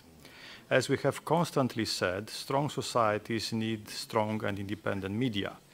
For us, freedom of expression and its corollary, freedom of the media, online and offline, are of paramount importance for the consolidation of democracy and prosperity of societies. The main role of a free media is to defend the public interest, and with that in mind, we, OSCE participating states, should fully implement the rich acquis we have committed to in this field at the OSCE level. We thank and appreciate the Austrian chairmanship for keeping freedom of expression and media freedom high on the agenda of our organization during this challenging and complex period. The emergence of new sources of information, but also persistent threats to the freedom of expression and freedom of the media, need our adequate response. Romania is fully committed to implementing its commitments, and we should also be ready to adopt new commitments to respond to these emerging challenges. We hope that participating states will indeed agree on a document on this matter in the upcoming Ministerial Council in Vienna, and with that to have our commitments strengthened. We should also intensify our efforts to fight propaganda, emphasizing credible, authentic voices that provide alternative narratives to challenge fake news and distort truth. In this regard, we would like to see the work done by the previous RFM taken further, and we reassure the new representative on freedom of the media and its team of our unwavering support. I thank you. Thank you very much, Ambassador. Now I give the floor to the Public Union Civil Movement April, which will be followed by the Institute of Mass Information. Thank you, Mr. Chairman. I'm the director of the Civil Movement April, which has been very much involved in the three colored revolutions. And I can assure you that this has been very positive for my country. I'll just mention three main changes that you can certainly come and observe and verify. The first is that for the first time in the history of Kyrgyzstan, President Atambayev meets every year with the media. He holds unprepared press conferences during which very open, unprepared questions are put to him, some of them very hard-hitting questions. And then we also have separate electronic voting and voting by hand. So everyone can verify the two systems. This is something that has been tested in the presidential elections this year. We will be practicing this hybrid voting. Third, for the first time, the President of the Republic, Atambayev, is leaving his position at the end of his term of office. He could easily have taken advantage of various political instruments to extend his power, to remain in power, and yet he is voluntarily leaving. So today, the principles of the OSCE have taken life, and we are living in accordance with them, in particular, a peaceful transfer of power between administrations. Now, I participated in an OSCE meeting for the first time 10 years ago. Now I'm once again at an OSCE meeting, and I can tell you that the OSCE symphony has not changed. There were just as many problems 10 years ago as today. Perhaps they're more difficult today.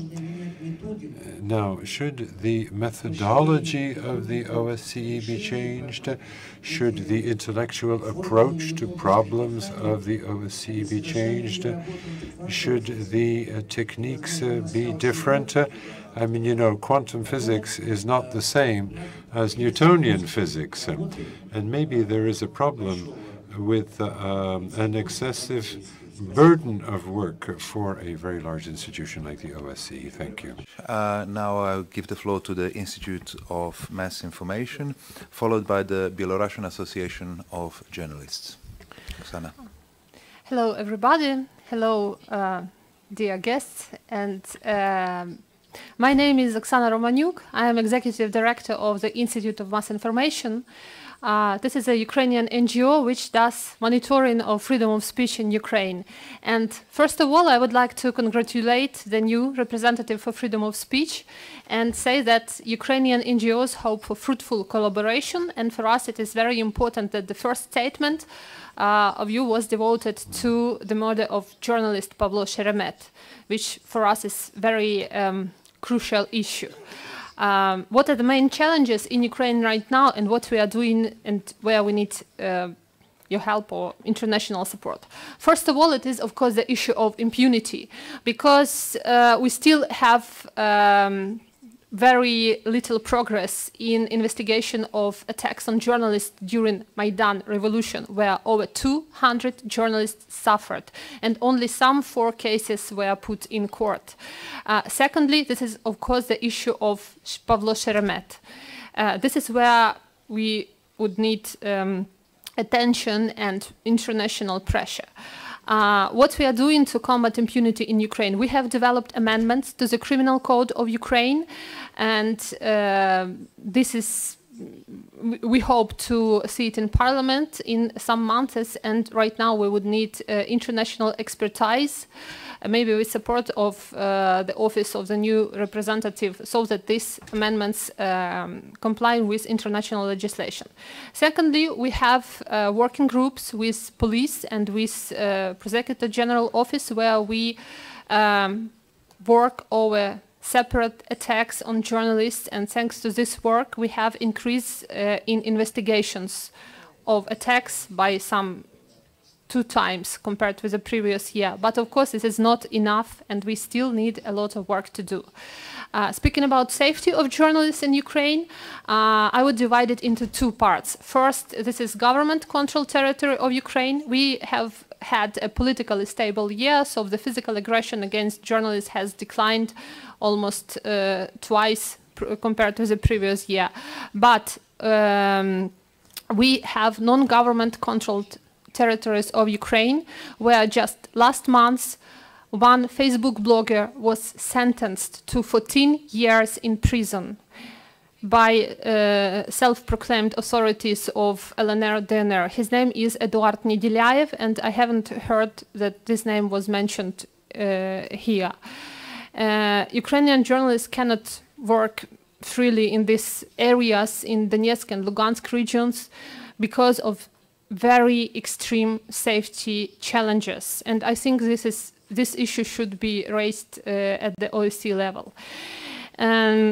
We were also very happy to hear that public, that one of the focuses will be public service broadcasting, because this is one of the crucial reforms in Ukraine, and it was put into practice since January 1st of this year. And final thesis is that the issue of hate speech and fake news has been very, very present in Ukraine. And I suggest that an international conference and multi-stakeholder discussion is necessary on this issue, because in Ukraine we are facing this campaign of disinformation, and we need to balance between national security on the one hand and on freedom of speech, and you know, this is very important. And I would like to invite everybody to the side event on freedom of speech of Ukraine, which will be carried out tomorrow at 6 p.m. here in this room, and we will be happy to see you and answer your questions. Thank you very much. Now I would like to give the floor to the Belarusian Association of Journalists, which will be followed by Youth Movement Morgan Institute for Reporters' Freedom and Добрый день.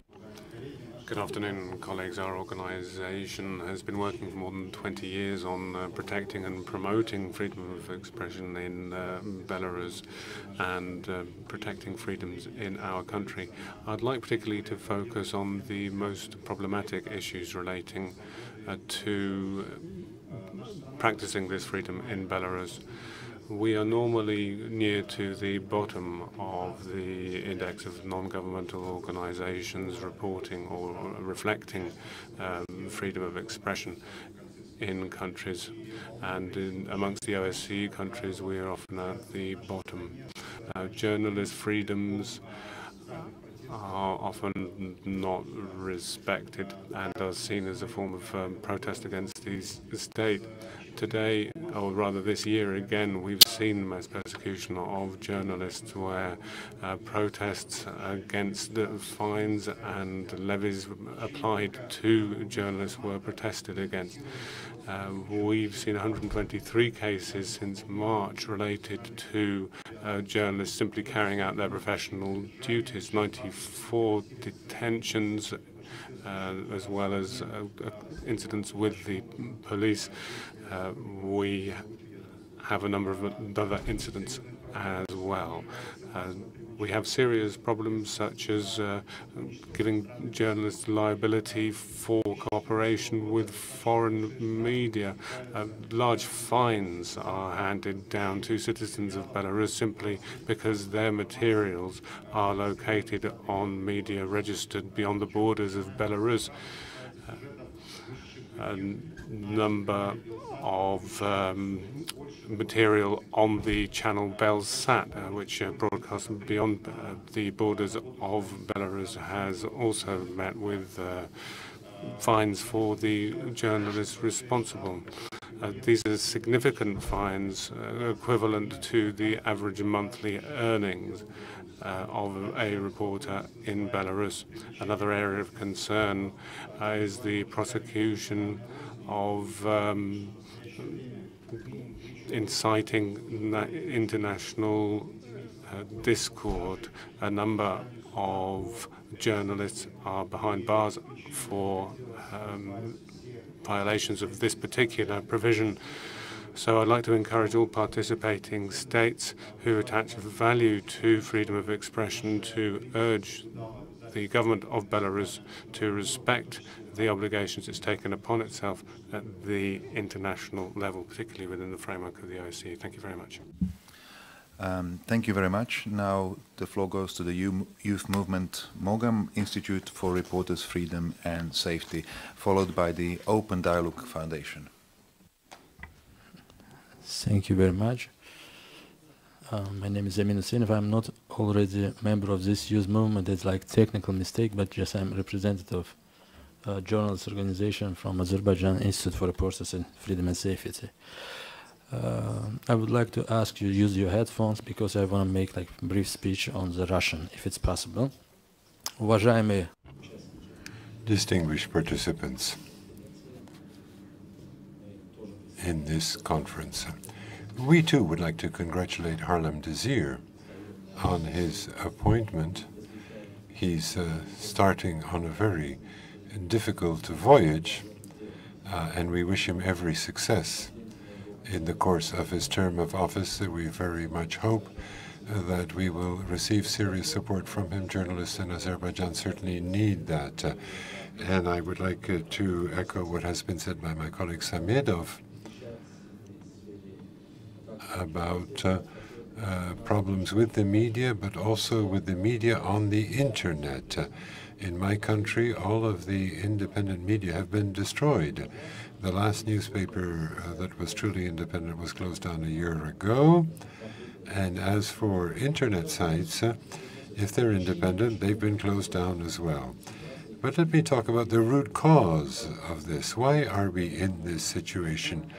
And then maybe a few comments about Mehman Aliyev, the director of the last independent press agency, was not released.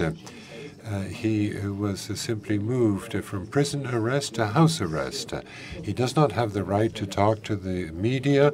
He is kept at home in isolation.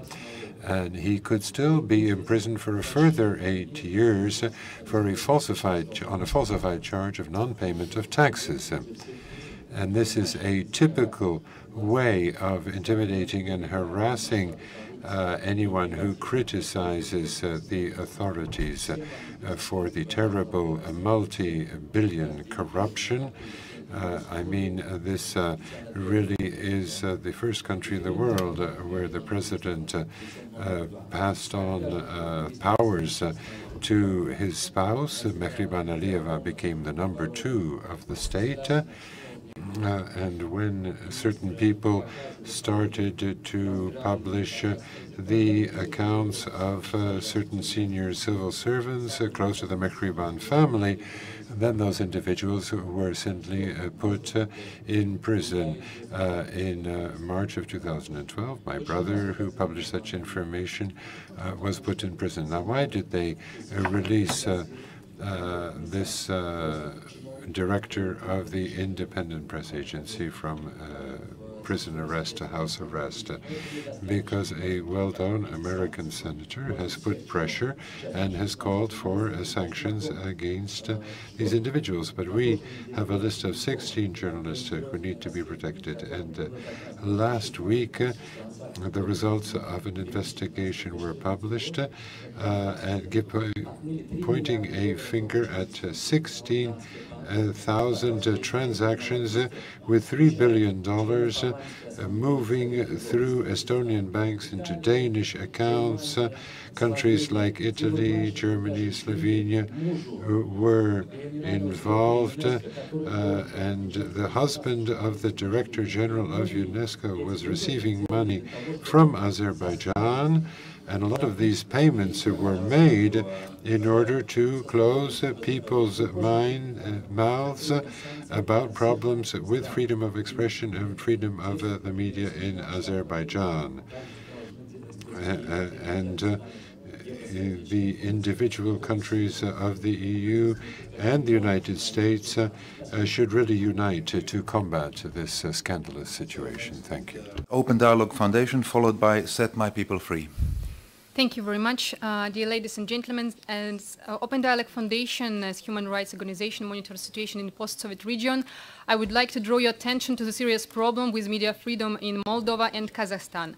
In Moldova, the media belongs to businessmen and politicians who use them for the purpose of propaganda in struggle against opposition activists and human rights defenders, such as Anna Ursaki and Eduardo Rudenko.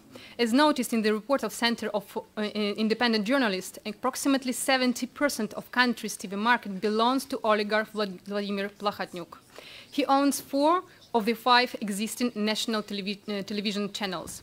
Due to this fact, Moldovans don't receive objective and independent information about the event in the country.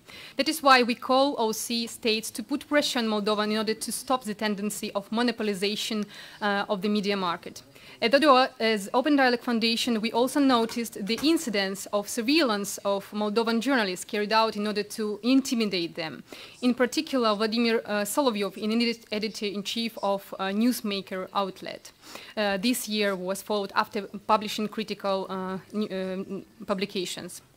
Even worse situation with freedom of the media in Kazakhstan, where regime of Nazarbayev practically eliminates during last year's almost all independent media outlets as Respublika and recently the Tribuna newspaper, or even put into arrest bloggers critical to regime of Nazarbayev as Talgat Alyan, Max Bakayev or Sanat Dosov.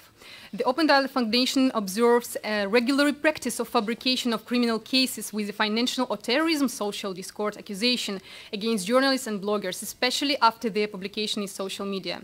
It became normal practice, like in case of Jean Balat Mamai, forbid for journalists and bloggers to work freely by court decision. A journalist, Jean Balat Mamai, was accused on charges of laundering money from the exiled opposition leader and former head of BTA Bank, Mukhtar Ablyazov, through the Tribuna newspaper. More than 30 human rights organizations from different countries recognize this case as politically motivated.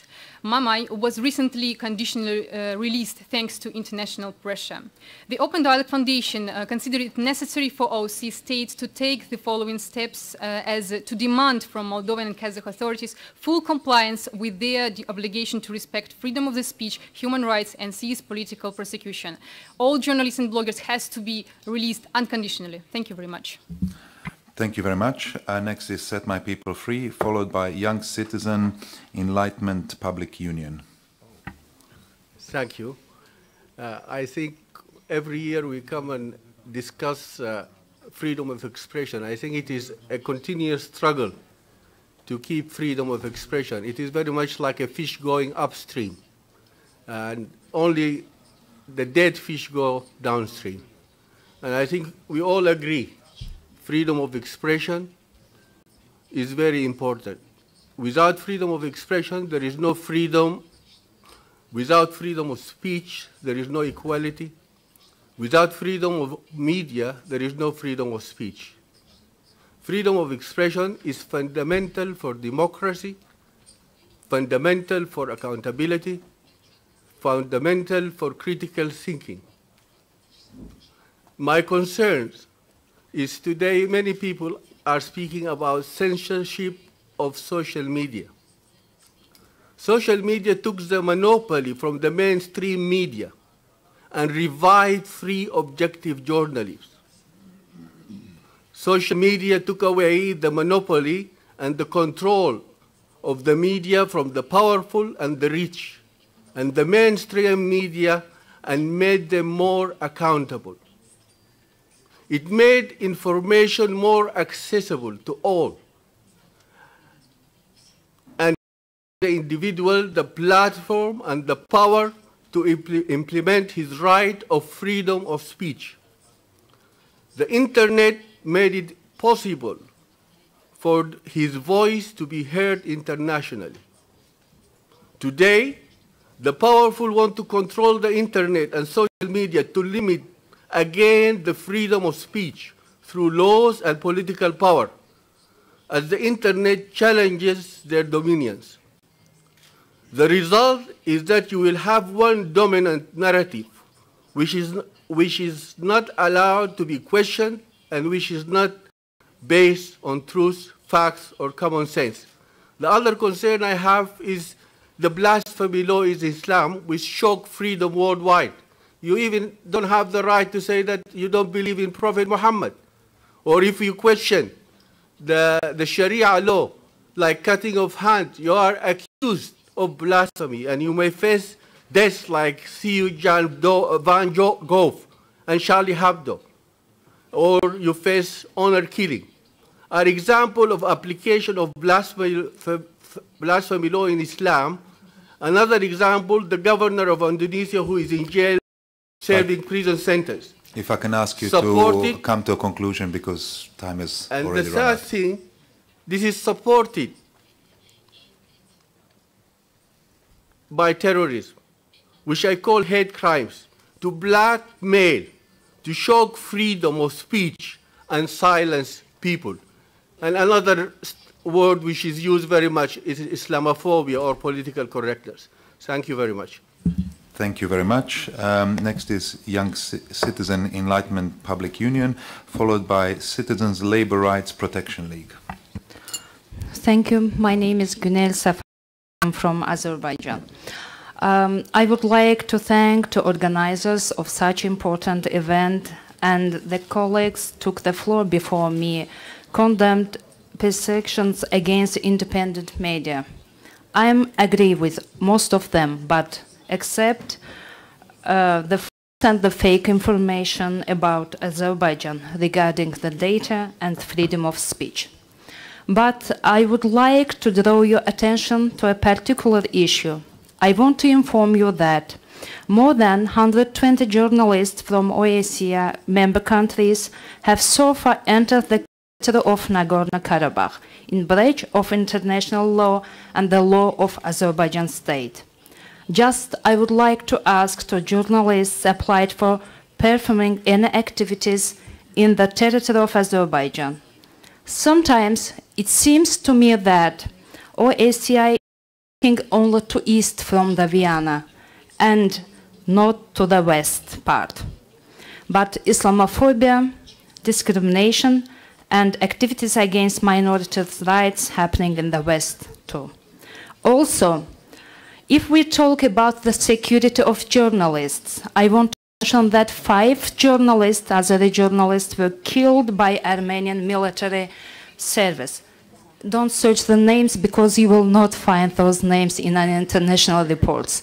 But I will say, Salatın Askerova, Osman Mirzayev, Fakhrettin Shahbazov, Kazım Ağa Karimov, Chingiz Afayev. Also, it's very early to talk about the security of journalists, even we can talk about the security of civils. I want to mention that just 2 months ago, 2 years old Zahra and her grandmother were killed in their house by the Armenian military service.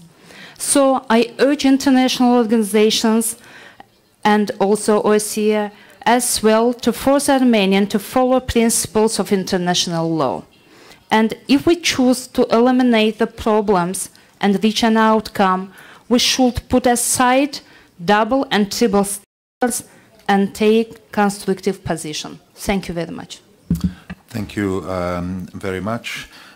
Next is the Citizens Labor Rights Protection League, followed by the delegation of Switzerland. Благодарю вас. Представители международных...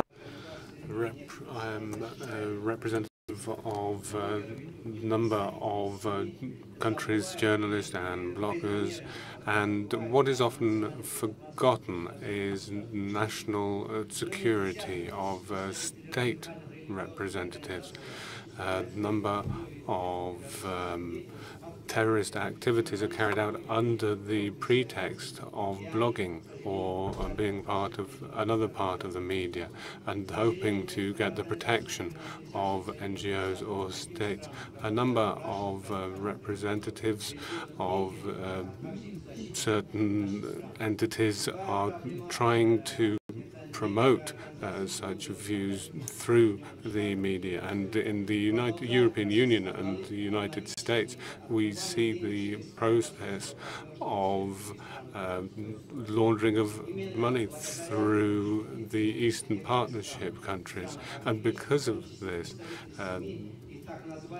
certain representatives of the media become victims.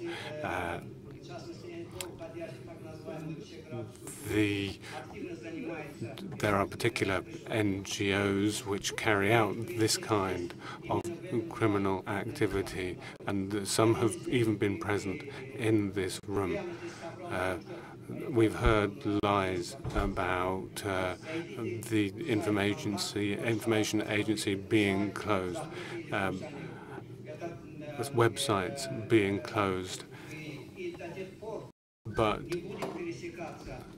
to date, we are seeing the activities of such sites continue. So there are definitely victims. We've heard the list of names of parliamentarians,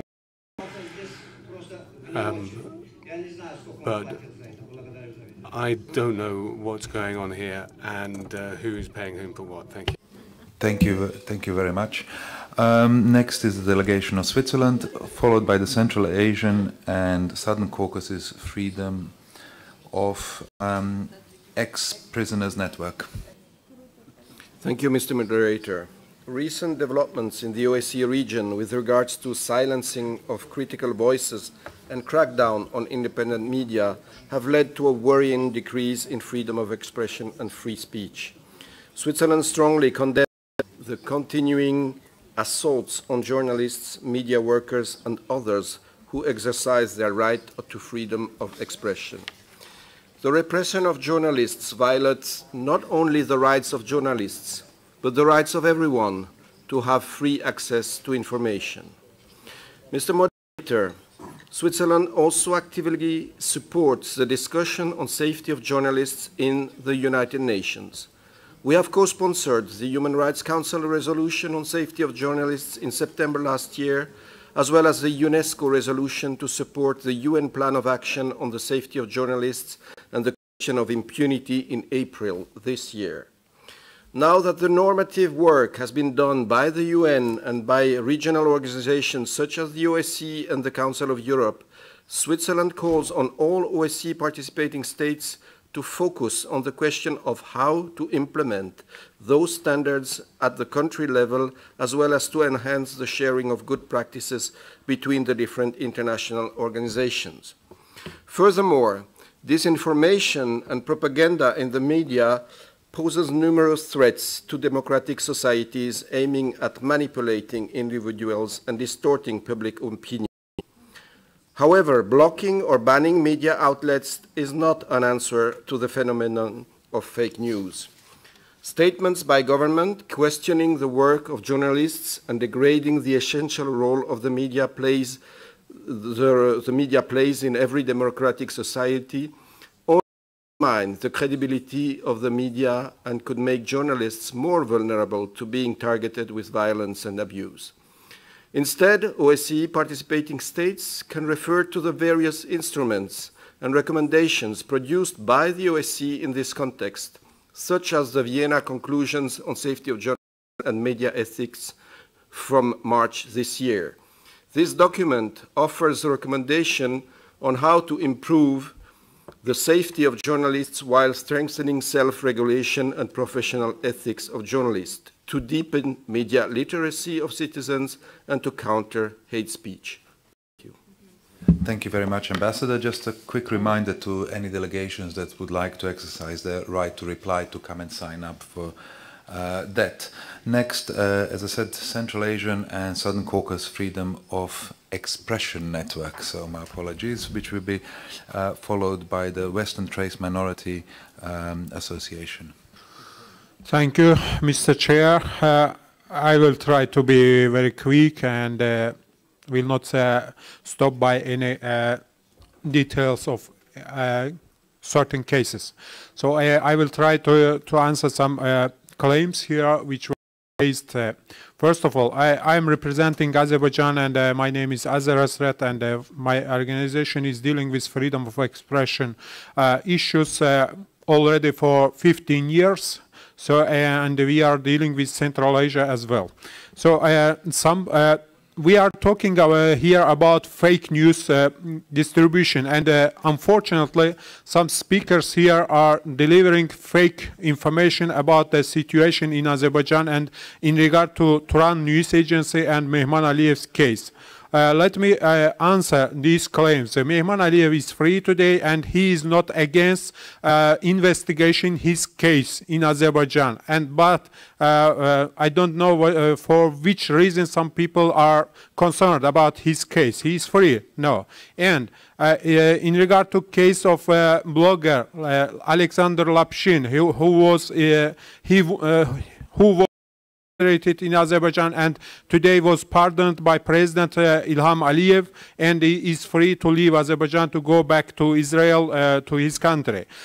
He has several times crossed the border of Azerbaijan. That's why he was incarcerated. No any country on the would allow any people to illegally cross its borders. So that's why he was incarcerated, not for writing in his blogs. Armenian delegate is accusing Azerbaijan or just the countries which incarcerates bloggers for crossing the borders. But would Armenia allow people to cross Armenian borders illegally? Of course not. So that's why I would like to draw attention of all participants to the case of delivering fake news here using this platform. This platform is not just for propaganda. This platform is for sharing fair information with others. Thank you. Thank you very much. So next is Western Trace Minority Association, followed by a delegation of France. Thank you, Mr. Moderator. My name is Pervin Hayrullah, and I'm representing the Turkish minority of Western Thrace here. As the representatives of the Turkish minority of Western Thrace in Greece, we would like to inform you about the recent conditions in Western Thrace and challenges faced by the Turkish minority. And also we would like to recommend to the international organizations as well as to the OSCE to raise the issue of Western Thrace Turkish minority in terms of fundamental freedoms in the bilateral meetings with Greek authorities, to monitor effectively the situation of the Turkish minority regarding the discrimination and intolerance. Sorry to interrupt you, but it's expression. Yeah, it's about. And also violation of the basic human rights, to pay a visit to Western Thrace in order to get first-hand information and to observe objectively through the High Commissioner on National Minorities, the representative on freedom of media, and the personal representative of the OSCE chairperson in office on combating intolerance and discriminations against Muslims. The Turkish minority of Western Thrace cannot enjoy the basic human rights that are envisaged by the Greek constitution and the universal and European standards. The freedom of expression is one of those rights that the Greek authorities try to coerce Turkish minority. To give an example, the authorities have increased the pressure on our elected muftis, the religious leaders, by using legal procedures as a systematic tool of intimidation. We have lost track of the number of times that they have been summoned by the prosecutor's office, police or courts to be questioned for accusations that have no legal ground at all. Currently, there is a court case waiting to be heard about the elected mufti of Xanthi on the grounds that he led his funeral prayer of a minority member. The elected mufti of Komotini, on the other hand, was interrogated on the grounds that he attended a circumcision ceremony and delivering messages. We, as the representatives of the Turkish minority, face with degrading and racist identifications, as well as have been targeted by ultranationalist media organizations just because we identify ourselves as Turks or the members of the Turkish minority. The Greek authorities, however, do not take any precautions regarding this issue. Mr. Moderator, we as the representatives of the Turkish minority of Western Thrace call upon the Greek state to respect the provisions of the international human and minority rights standards, to respect the right to freedom of expression of the Turkish minority, and to take special measures to protect the Turkish minority's right to free speech. Thank you for your attention. Thank you very much. Next, the delegation of France, followed by the Council of Europe. Merci, Monsieur le... Thank you very much indeed, and I'd like to align ourselves with the statement of the European Union and add a few points in a national capacity. France welcomes the appointment by the participating states of Harlem Désir to the post of representative for the freedom of media, which has given a voice to this institution, a voice which is well known for sounding the alarm in the field of journalism and beyond and within the zone or the area of the OSCE. More than ever today, the independence, objectivity and impartiality of the media is necessary. It's a fundamental pillar of the OSCE, which participating states have all given their commitment to. Preserving these is a key part of our responsibility. We see today how much these principles are under threat. We are seeing violations of the safety of journalists. They are key issues. Every day are subject to threats to physical danger.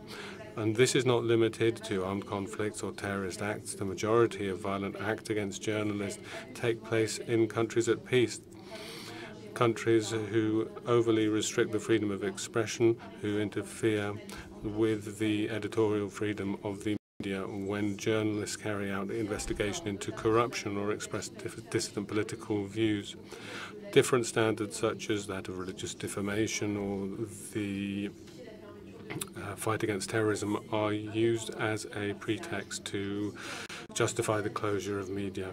Free, independent, and impartial press is a key foundation of democratic societies, and that the OSCE participating states have recognized it as part of our collective security. The developing landscape of the media, which has been changed by the internet, provides new challenges and new tools. With the new forms of journalism increased violations of human rights, such as those of bloggers, media workers, women. We also see an intensification of the use of propaganda, sometimes on behalf of states, or the phenomena of fake news. We support the work of the RFOM on these issues, which clearly affect our access to information and our safety. We would, by way of recommendation, urge states to make the most of the support function of the representative for the freedom of media so that they can seek assistance in implementing their commitments. Thank you. Ambassador, now the Council of Europe, which will be followed by a delegation of Canada.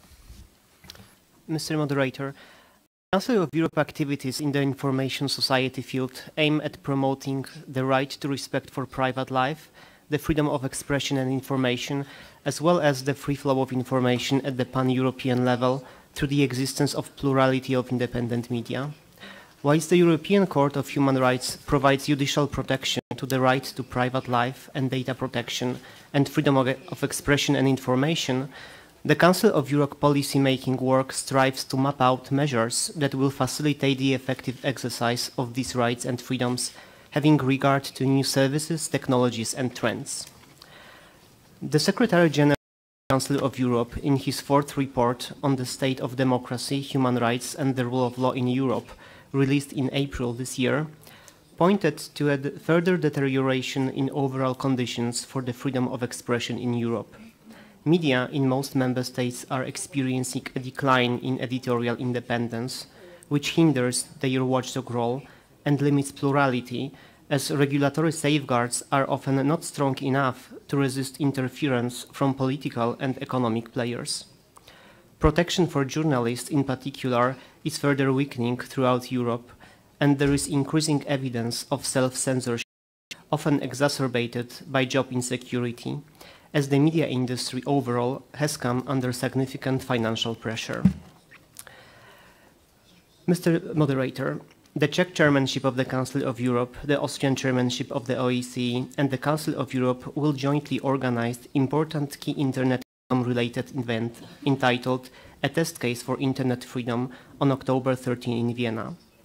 Given that the needs of society in the digital age are shifting and the role of internet intermediaries is expanding, key stakeholders will be brought together to examine the scope of their duties and responsibilities in promoting the enjoyment of human rights and fundamental freedoms online.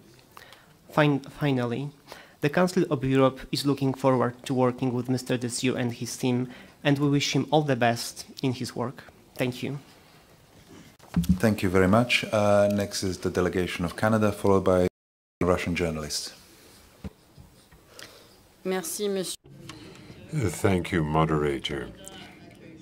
Canada warmly welcomes and is delighted with the appointment of the new representative for the freedom of the media, Mr. Harlem Desir, and we thank him for his commitment to freedom of the media.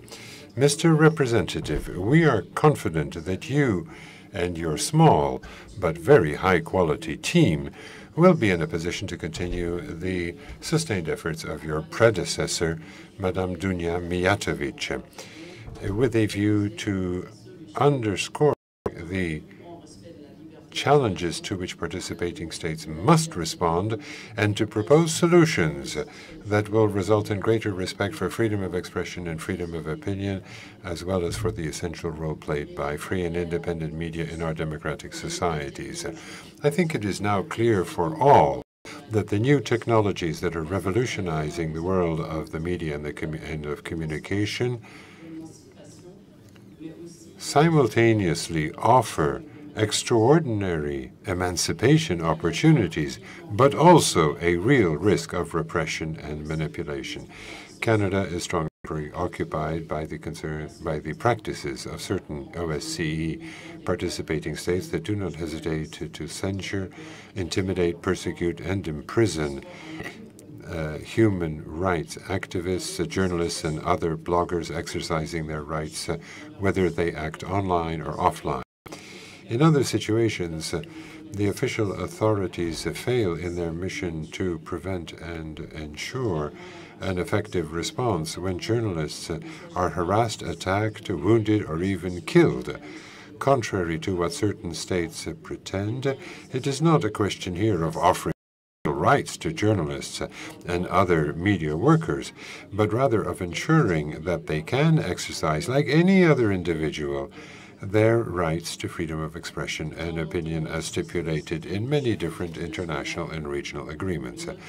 While noting the specificity of each national context, we note in particular that there are challenges to freedom of the media in Turkmenistan, Uzbekistan, Azerbaijan, Tajikistan, Kazakhstan, Belarus, Russia, Turkey, Kyrgyzstan, Macedonia, Armenia,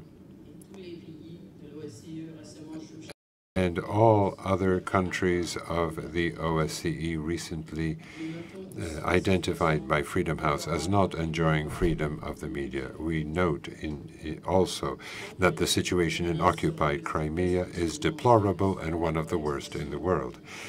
Now, given the serious threats still weighing on freedom of expression and freedom of the media in the OSCE region, Canada cannot help but reiterate the 4 recommendations already made at previous meetings. First, that OSCE participating states fully respect their commitments to the OSCE and their international obligations concerning the rights to freedom of association, peaceful assembly, and freedom of expression, both online and elsewhere. Second, that participating states ensure that restrictions on freedom of expression are prescribed by law, transparent, and that their justification can be demonstrated within the framework of a free and democratic society. Third, yes, but just 2 more points, Chair. Third, that the representative for the freedom of the media continue his efforts seeking to stimulate thinking and action by participating states on the best way of promoting freedom of expression and freedom of the media through the internet.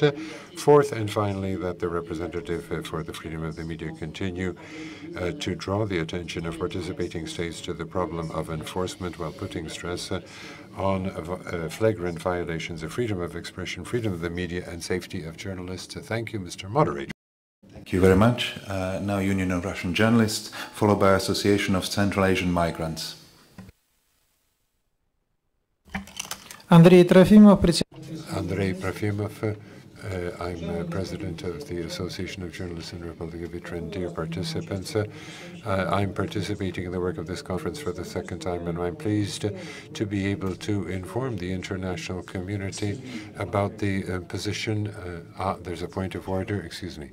Yes, it's an NGO, but the name of the organization was said, the Union of Russian Journalists. Yes. There is no entity in the Russia named Republic of Crimea. So using the NGOs for promoting the political promoting political points of view is inappropriate, and the delegation of Ukraine asks this delegate to be ruled out of order and stop to speak. Thank you for your intervention. The rule is... I think he's right. Huh? Andrei thinks he's right. Yes. So we cannot... Yes.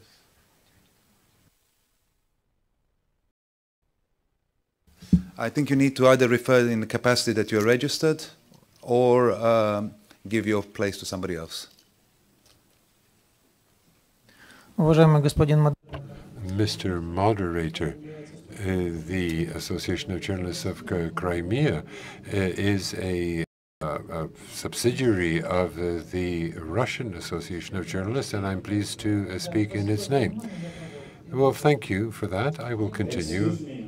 I have another point of order. The Union of Russian Journalists has already their speech, and with some recommendations to the moderator. So, according to the rules of procedure, every organization and every state has only one opportunity to have speech. I thank you. Okay, thank you, fair enough.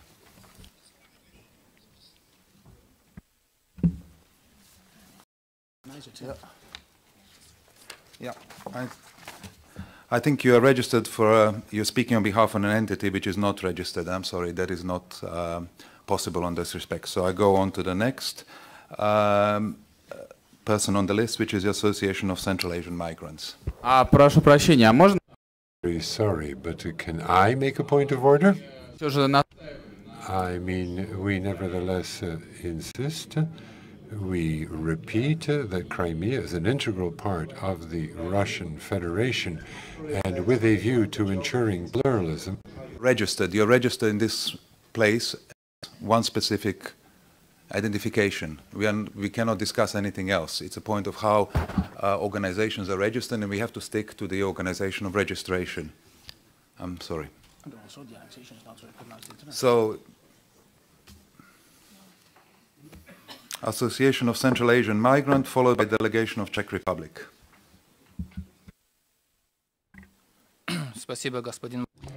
Thank you, moderator. I am the head of the Association of Central Asian Migrants in Tajikistan. In our countries, freedom of expression, freedom of the media, and freedom to disseminate information should be an integral part of citizens' rights. These basic rights are set out in the Constitution, the basic law of Tajikistan. There are constitutional guarantees and legislative guarantees that ensure all standards. There is no problem with the law per se, but what about enforcement? Does that really result in the protection of human rights? Now, unfortunately, any free opinion is being muzzled, and certain articles of the code are being used to harass individuals. Now, fortunately, there has been decriminalization of slander, but there still is criminal liability for slander of the head of state or ministers. So even if a minister is not doing his job properly, it is not possible to criticize. Any criticism is identified as a form of slander. And just over the last year, dozens of professional journalists have emigrated and become political refugees in third countries. Yet another significant fact.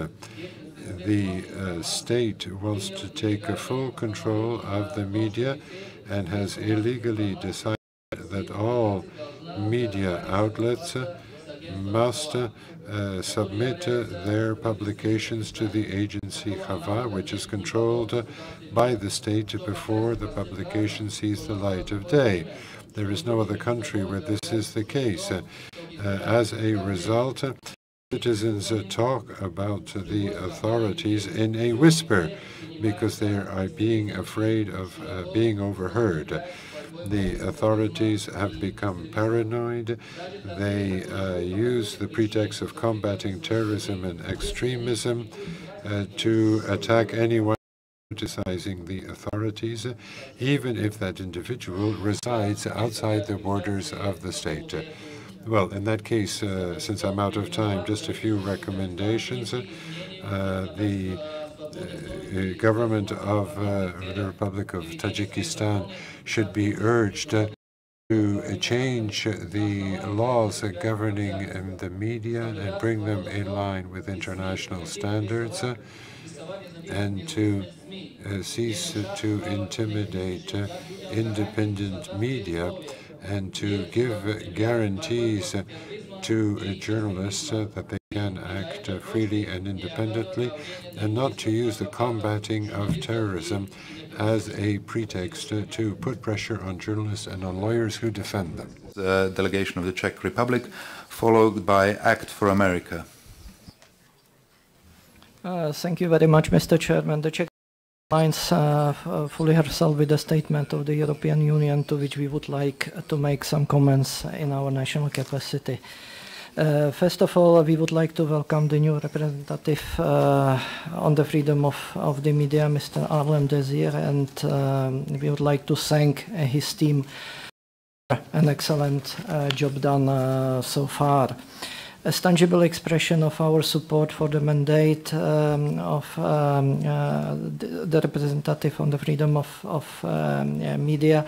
We have repeatedly provided voluntary fund to the safety of female journalists online. project. We echo the concern expressed by the EU and other partners over the worsening situation with regard to the freedom of expression and opinion in some OSCE participating states. We have seen growing persecutions and restriction on civil society and independent media, as well as intimidation and attacks on journalists which are not properly investigated by the state authorities. All these worrying tendencies highlight the important role of the OSCE representative on the freedom of the media. For the Czech Republic, the support of independent media has been a long-term priority. The understanding of the importance of the fact-based reporting and independent media has only grown over the last couple of years, as we have been facing numerous disinformation campaigns across the OSCE region. Continuous and significant support to the independent media, especially in the Eastern Europe and Central Asia regions, where they are almost vulnerable, constitutes an important part of our response to those attacks. We would be open to explore new ways to support journalists, editors, and bloggers in their everyday struggle to protect the freedom of expression and to provide the readers and followers with verified information. Finally, Mr. Chairman, I would like to echo what has already been emphasized by Mr. Desir and other colleagues regarding safety of the journalists and free journalism. Thank you very much. Thank you very much. It's now already 1 minute after 6 o'clock, and the interpreters have kindly to stay for 10 minutes longer, so we can do a little bit more work and discussion. So there will be also some rights to reply after the next two speakers, which will be end of the list. But just to inform you in advance, at 10 minutes past, the interpreters will leave, so at that point we will have interpretation. So next on my list is ACT for America, followed by the Union of Informed Citizens, which is the last organization on my list.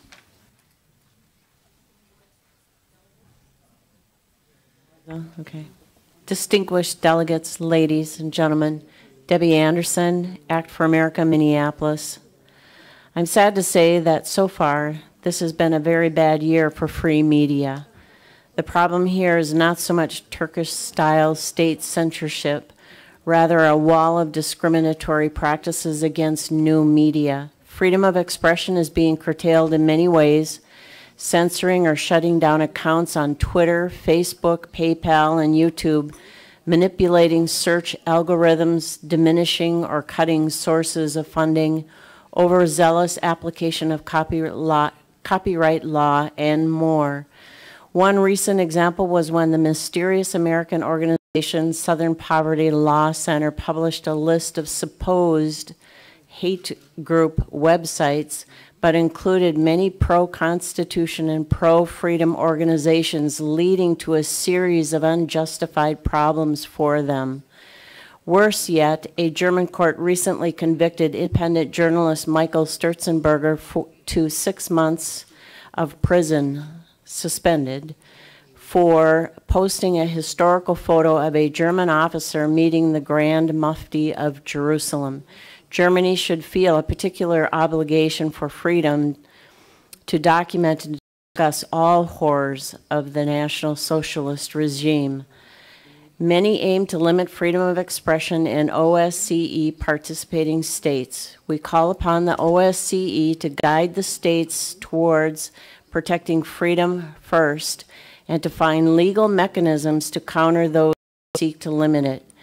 ACT for America Minneapolis therefore recommends that copyright laws get amended with fair use clauses similar to the American one. The OSCE participating states abstain from entering into Facebook-style agreements to implement censorship. That OSCE establishes a working group to identify and counter censorship and discriminatory practices against new media.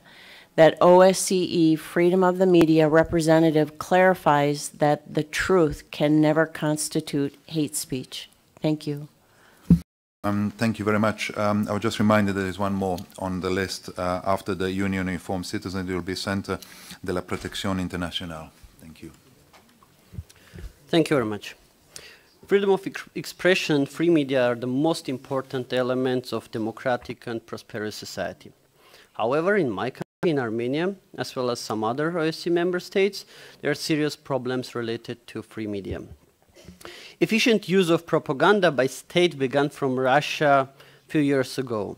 It was so powerful that its influence on Ukrainian conflict was no less important than that of the Russian troops sent to Crimea and Donbass. All you know about that, and I would like to focus more on state propaganda in Armenia. For many years, a propaganda campaign of citizens' disempowerment was carried out in Armenia.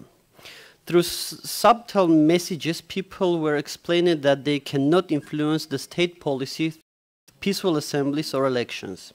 As a result, last year, a large scale of society supported the armed group that had taken a path of rebellion. But the most problematic thing is that people completely lost hope for elections. TV stations spread efforts to highlight that there is no alternative to ruling party and nothing can be changed through elections. As a result, people concluded that the only benefit from the election could be an electoral bribe of 20 euros from ruling party. Through electronic media in Armenia is truly free. All the TV companies present one viewpoint from covering the critics of government. It was demonstrated during the elections in April when popular TV stations did not cover the largest scandals related to systematic electoral violations. Even OSCE election observation mission recorded that the freedom of broadcast media was restricted by their owners. The state-funded public TV is now actively engaging in promoting the so-called nation army concept initiated by Armenian authorities. Within the framework of this propaganda, one can notice oppression of civic consciousness in people, which is being replaced by military consciousness.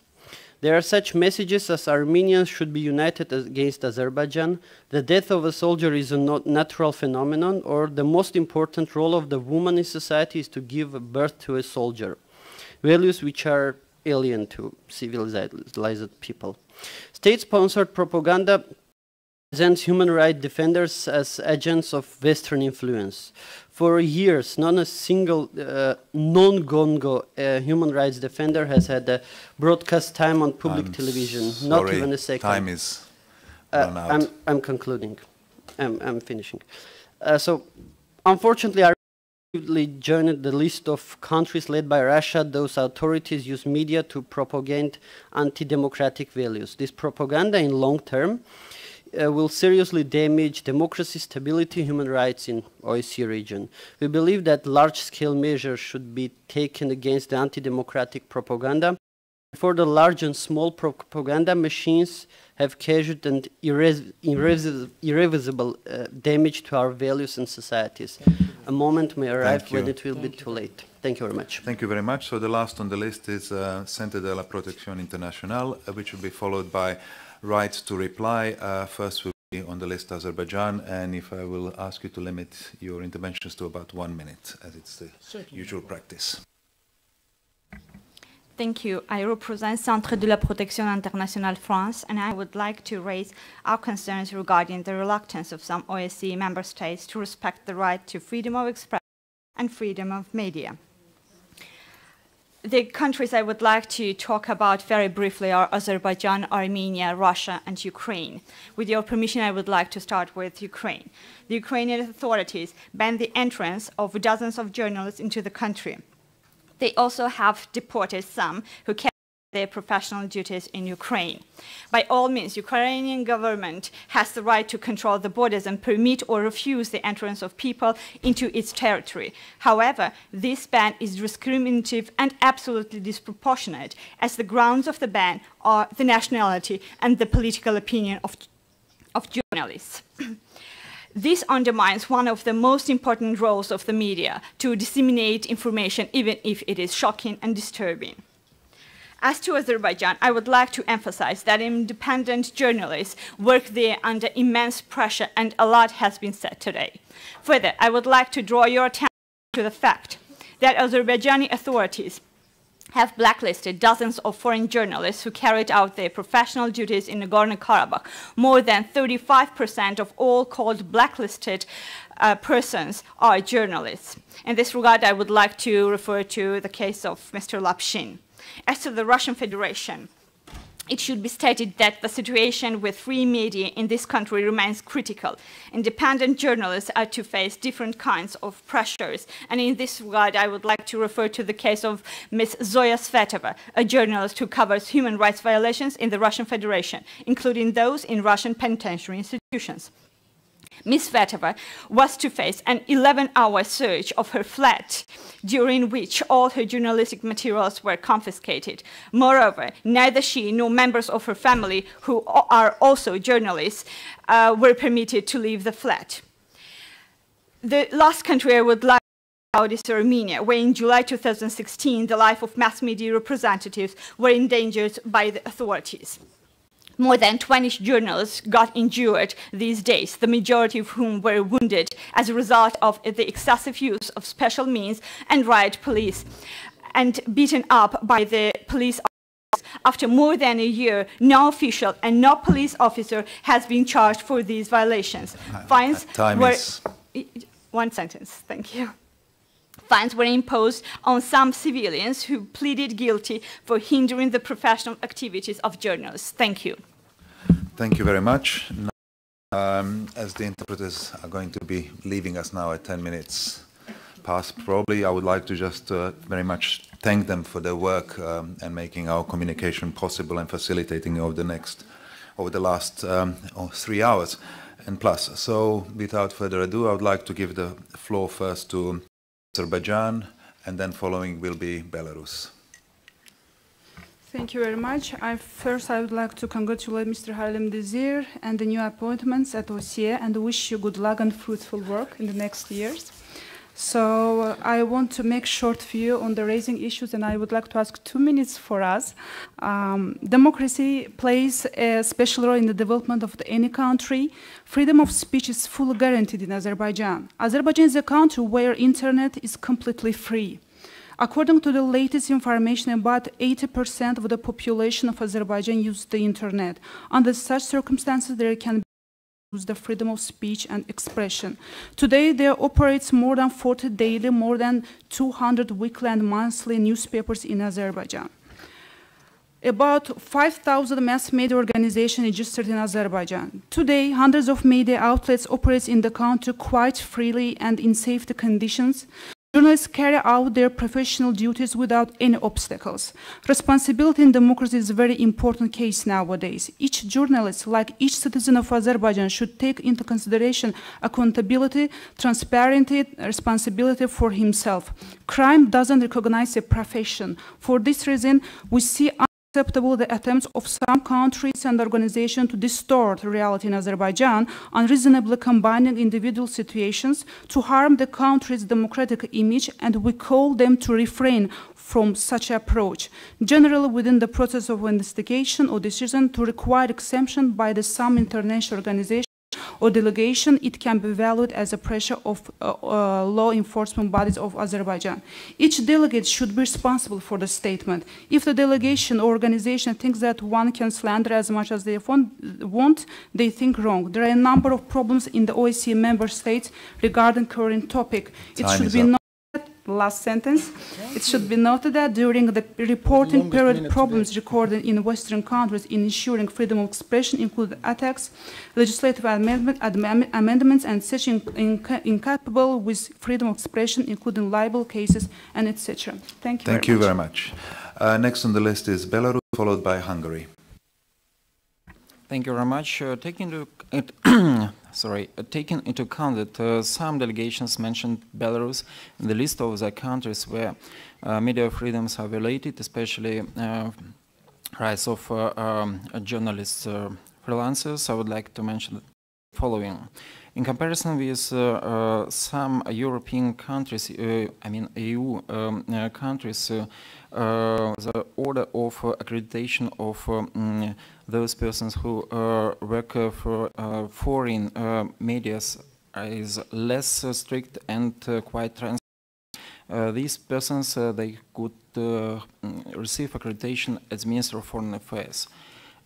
Persons who work for Belarusian national media should have an agreement concluded with the administration of the media. This requirement of our legislation it is not contradictory to our international obligations. And speaking about media freedoms and rights of journalists in general, I would like to say some facts that in our in Belarus, we have more than 1,600 printed media, and only 27% of them they are state-owned. Thank you. Thank you very much. Next is Hungary, to be followed by the Russian Federation. Thank you. As a starting point, let me emphasize that the fundamental law of Hungary is that everyone shall have the right of freedom to expression. After the adoption of an effective, transparent and up-to-date new regulation in 2010, the new framework defines and protects editorial and journalistic freedom of expression. After the aforementioned new framework entered into force, the Hungarian authorities engaged in a constructive dialogue with all respective international actors, among others the EU, the Commission of Europe, the Venice Commission and the OSCE. As a result of these negotiations, the Hungarian government made amendments to legislation in line with the recommendations of our new partners. About the case mentioned in the US speech of Népszabadság, the public suspended the publication of the printed and online editions of the newspaper as a solely economic decision, following an accumulation of debt of 5 billion forints or 70 million euros in recent years. The government of Hungary has no will, no power to interfere with the business decisions of independent media publishers. In response to the response of Human Rights Watch, I'd like to point out that, likewise, the Hungarian government has nothing to do with independent media publishers and outlets publishing lists on any topic or any matter. Thank you, Mr. Chair.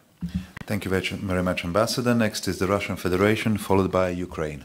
Yes, thank you. A few words about the investigation of crimes against Russian journalists, including Novaya Gazeta. Novaya Gazeta really raises acute issues like organized crime. This is the risk that always accompanies this kind of journalism, alas. That's why Russian legislation has maximum penalties for crimes against journalists and their families, which is especially important. Thanks to the investigation of Novaya Gazeta about groups and social networks related to child suicides, the Russian authorities reacted most directly. The law has already been adopted to protect children from such risks. So the authorities are cooperating with Novaya Gazeta in many areas. At least once a year, President Putin meets with the publishers of variety of Russian media, including the opposition. For several hours, they're discussing informally all the issues, and the editor-in-chief of Novaya Gazeta regularly participates in these meetings. As for the so-called seizure of media space by Russia in the Crimea, we can only remind once again that Crimea was reunited with the Russian Federation as a result of a referendum, that is, by exercising the right to self-determination in full compliance with international law. Concerning the situation in southeast of Ukraine, we draw attention to the fact that Ukraine, not Russia, is a party to the ongoing conflict, and the peaceful resolution of this conflict lies in Kyiv's implementation of Minsk agreements. Thank you very much. Next is Ukraine, followed by Greece. Thank you, Mr. Chairperson. Ukraine is firmly committed to safeguard and promote the freedom of expression and media freedom in the country in accordance with the relevant OSCE commitments and international standards. We closely cooperate with the OSCE representative of freedom of the media, which provides valuable expertise and assistance in enhancing the implementation of relevant commitments. Today, we continue to witness an information war of Russian state-controlled media aimed at destroying peace and security in my country. Anti-Ukrainian falsifications by the Russian media defy norms of journalistic ethics and human morality, crudely incite inter-ethnic hatred. The Russian state media are being widely utilized by the Russian authorities to disseminate propaganda, incite violence, and promote aggressive nationalism and chauvinism, which runs counter to a number of the OSCE principles and commitments, including those in the 2002 Porto document. Responding to today's claims by the Russian delegation and Russian government-controlled media and journalist union concerning the limitation imposed by the Ukrainian authorities, we wish to point out that it is both the duty and the right of every state to defend itself from an external aggression. The international standards in the field of human rights and fundamental freedoms provide a possibility of limitation and the interest of protection of national security of public order. These provisions are fully applicable in the situations of a hybrid warfare, including armed aggression against a sovereign state, as in the case of Russia's aggression against Ukraine with the occupation of Ukrainian Autonomous Republic of Crimea and the city of Sevastopol. I thank you. Thank you very much. Next on my list is Greece, followed by Moldova. Thank you very much, and I'm thankful to be given the opportunity to reiterate what is already known and get things straight on occasions. There is no Turkish minority in Greece, but a Muslim minority comprising of 3 distinct groups, and this is recognized and set up by the Treaty of Lausanne back in 1923. I want to leave aside all allegations that do not fall within today's discussion and concentrate on freedom of expression, and I hope that we'll be able to answer to all other allegations on another occasions. Greece attaches great importance to the implementing coherent, comprehensive and effective policies that guarantee inter alia equality before the law, respect for human rights and religious freedoms. In this framework, Greek citizens of Muslim faith enjoy the same rights and have the same obligations as all Greek citizens and the religious, cultural and other rights. In this context, fundamental democratic values such as freedom of expression in media, existence of pluralistic media and free flow of information constitute a basic element of the Greek society. More specifically, at least 5 minority radio stations, 7 minority newspapers, and various minority magazines and websites are part of an open and pluralistic media environment in Thrace, which functions without restrictions. Thank you very much. Thank you very much, Ambassador. Next is Moldova, followed by Armenia. Thank you. Freedom of expression constitutes one of the essential foundations of a democratic society, and the safeguards to be afforded to the press are of particular importance. In the Republic of Moldova's case, freedom of expression, including media development, has been seen as a major evolution since 2009, and the national authorities are motivated to provide an independent space for all premises for the continuous development of speech and media freedom. On the other hand, it is considered necessary for all broadcasters and actors of the society without distinction to respect the legal and ethical frameworks enforced. Today, the Moldovan media market is represented by the diversity of opinions and new formats. The Internet's role as an alternative source of information has increased significantly.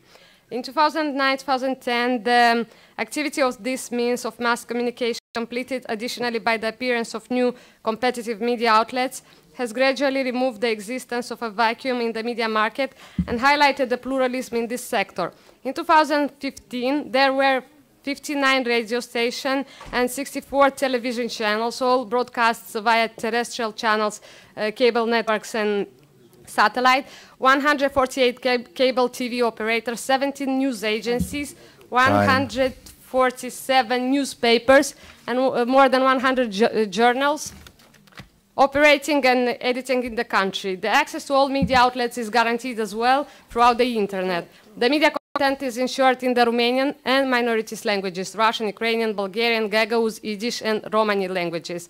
Additionally, in the package... I'm sorry. Okay, just a second. As a conclusion, I'd like to say that the government of the Republic of Moldova reaffirms its unwavering commitment to freedom of expression and information, freedom of the media, and the free exercise of journalism as fundamental components of a democratic society, and the Republic of Moldova will continue to be attached to its international commitments, including those related to freedom of the media, and to pay utmost attention to the principles characterizing a democratic society. Thank you very much. Thank you very much. Next on the list is Armenia, followed by Estonia on behalf of the EU. Thank you, Mr. Moderator. I will try to be brief on three brief points. First, on Lapshin case. Azerbaijan does not exercise jurisdiction over Nagorno-Karabakh. There are no Azerbaijani borders, let alone border guards within Nagorno-Karabakh. Hence, Lapshin could not violate something that does not exist. Second, there was an allegation coming from an Azerbaijani Gongo which claims that Armenia killed 5 Azerbaijani journalists.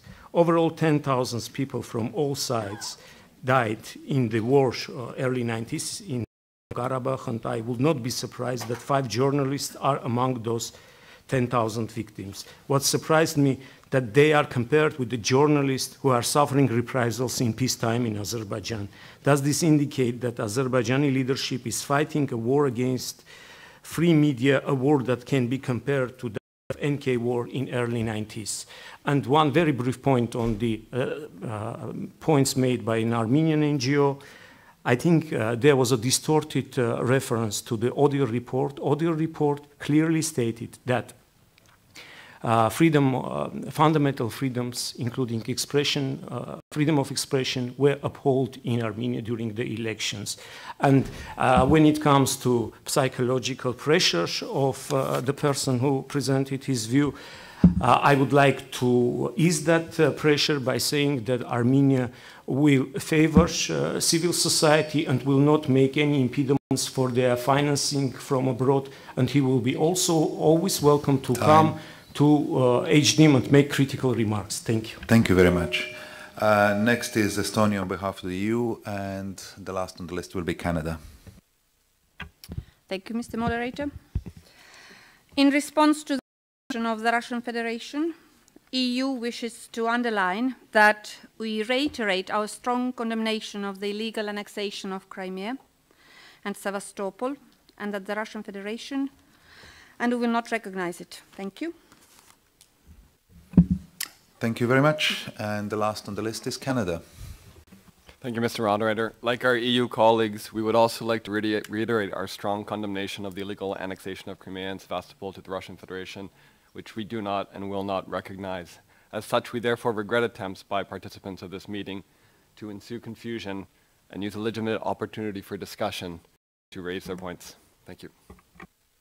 Thank you very much. And we are coming to the close for this session. Before concluding, I would just like to give the representative on freedom of the media a very short time to say a few remarks at the end. So I'll keep time. 1 minute. Well, first, I want to thank Franny for the moderation. It's not an easy task, but more profoundly to thank all of you. I would have liked to do it in French, remercier tous les intervenants, tous les orateurs, les témoignages des organisations non gouvernementales, comme les prises de position des représentants des États. Everybody claimed for free media. That was very interesting, even if sometimes mainly in neighbor countries. So that's just a remark. I think we have a common ground. That's the commitments took by all participating states, and the fact that there is vibrant civil society which want to have the possibility to express their views. And it's clear, it's very clear, if I hear all the intervention, and they were very diverse, obviously, that everybody think that without freedom of opinion, freedom of expression, without a free press, there is no possibility for a society to develop itself and its aspiration.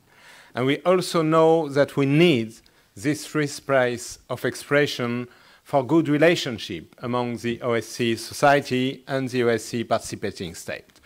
So I think we have a lot to do. This testimony, and I obviously will keep in mind the very courageous testimony of those who suffered from restriction, of those who spoke about their colleagues still in jail or prosecuted, of all the abuse of restriction which could be legitimate when linked to security challenges, but which are not when it's just to try to close media outlet and free media to give their view. I will keep this in mind. I keep also in mind the fact that we are still waiting for the outcome of the Cumhuriyet trial near Istanbul today.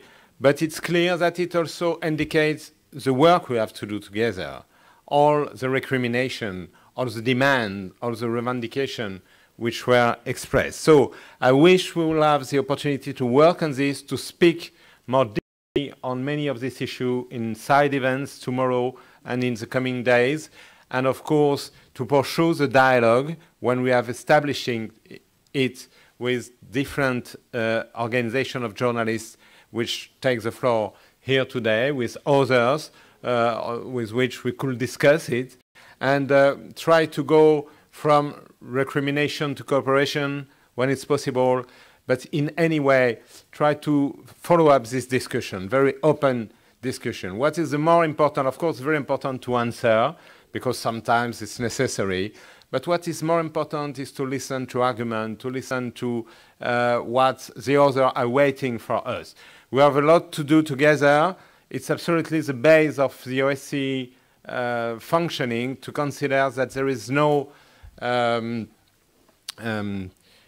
ingerence in the fact to express a view of the situation in the other country. So that's normal. That's a part of the way we try to improve the situation.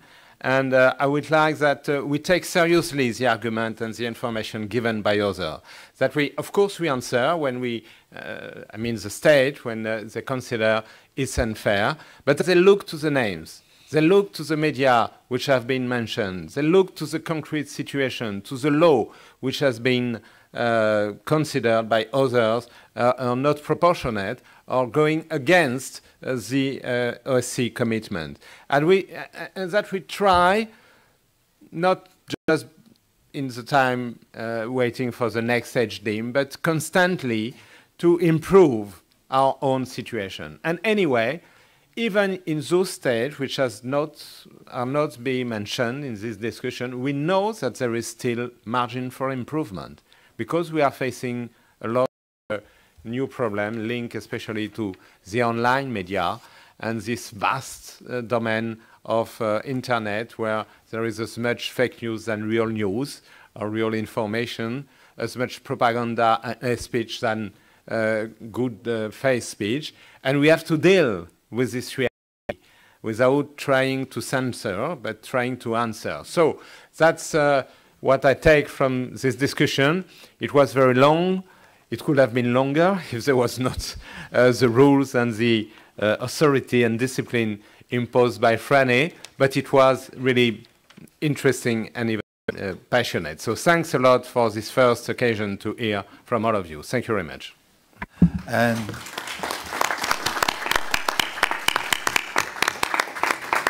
And now just to announce that we are already slightly behind schedule for the reception hosted by the Polish Ministry of Foreign Affairs, which is here at the venue in meeting room 1. So please.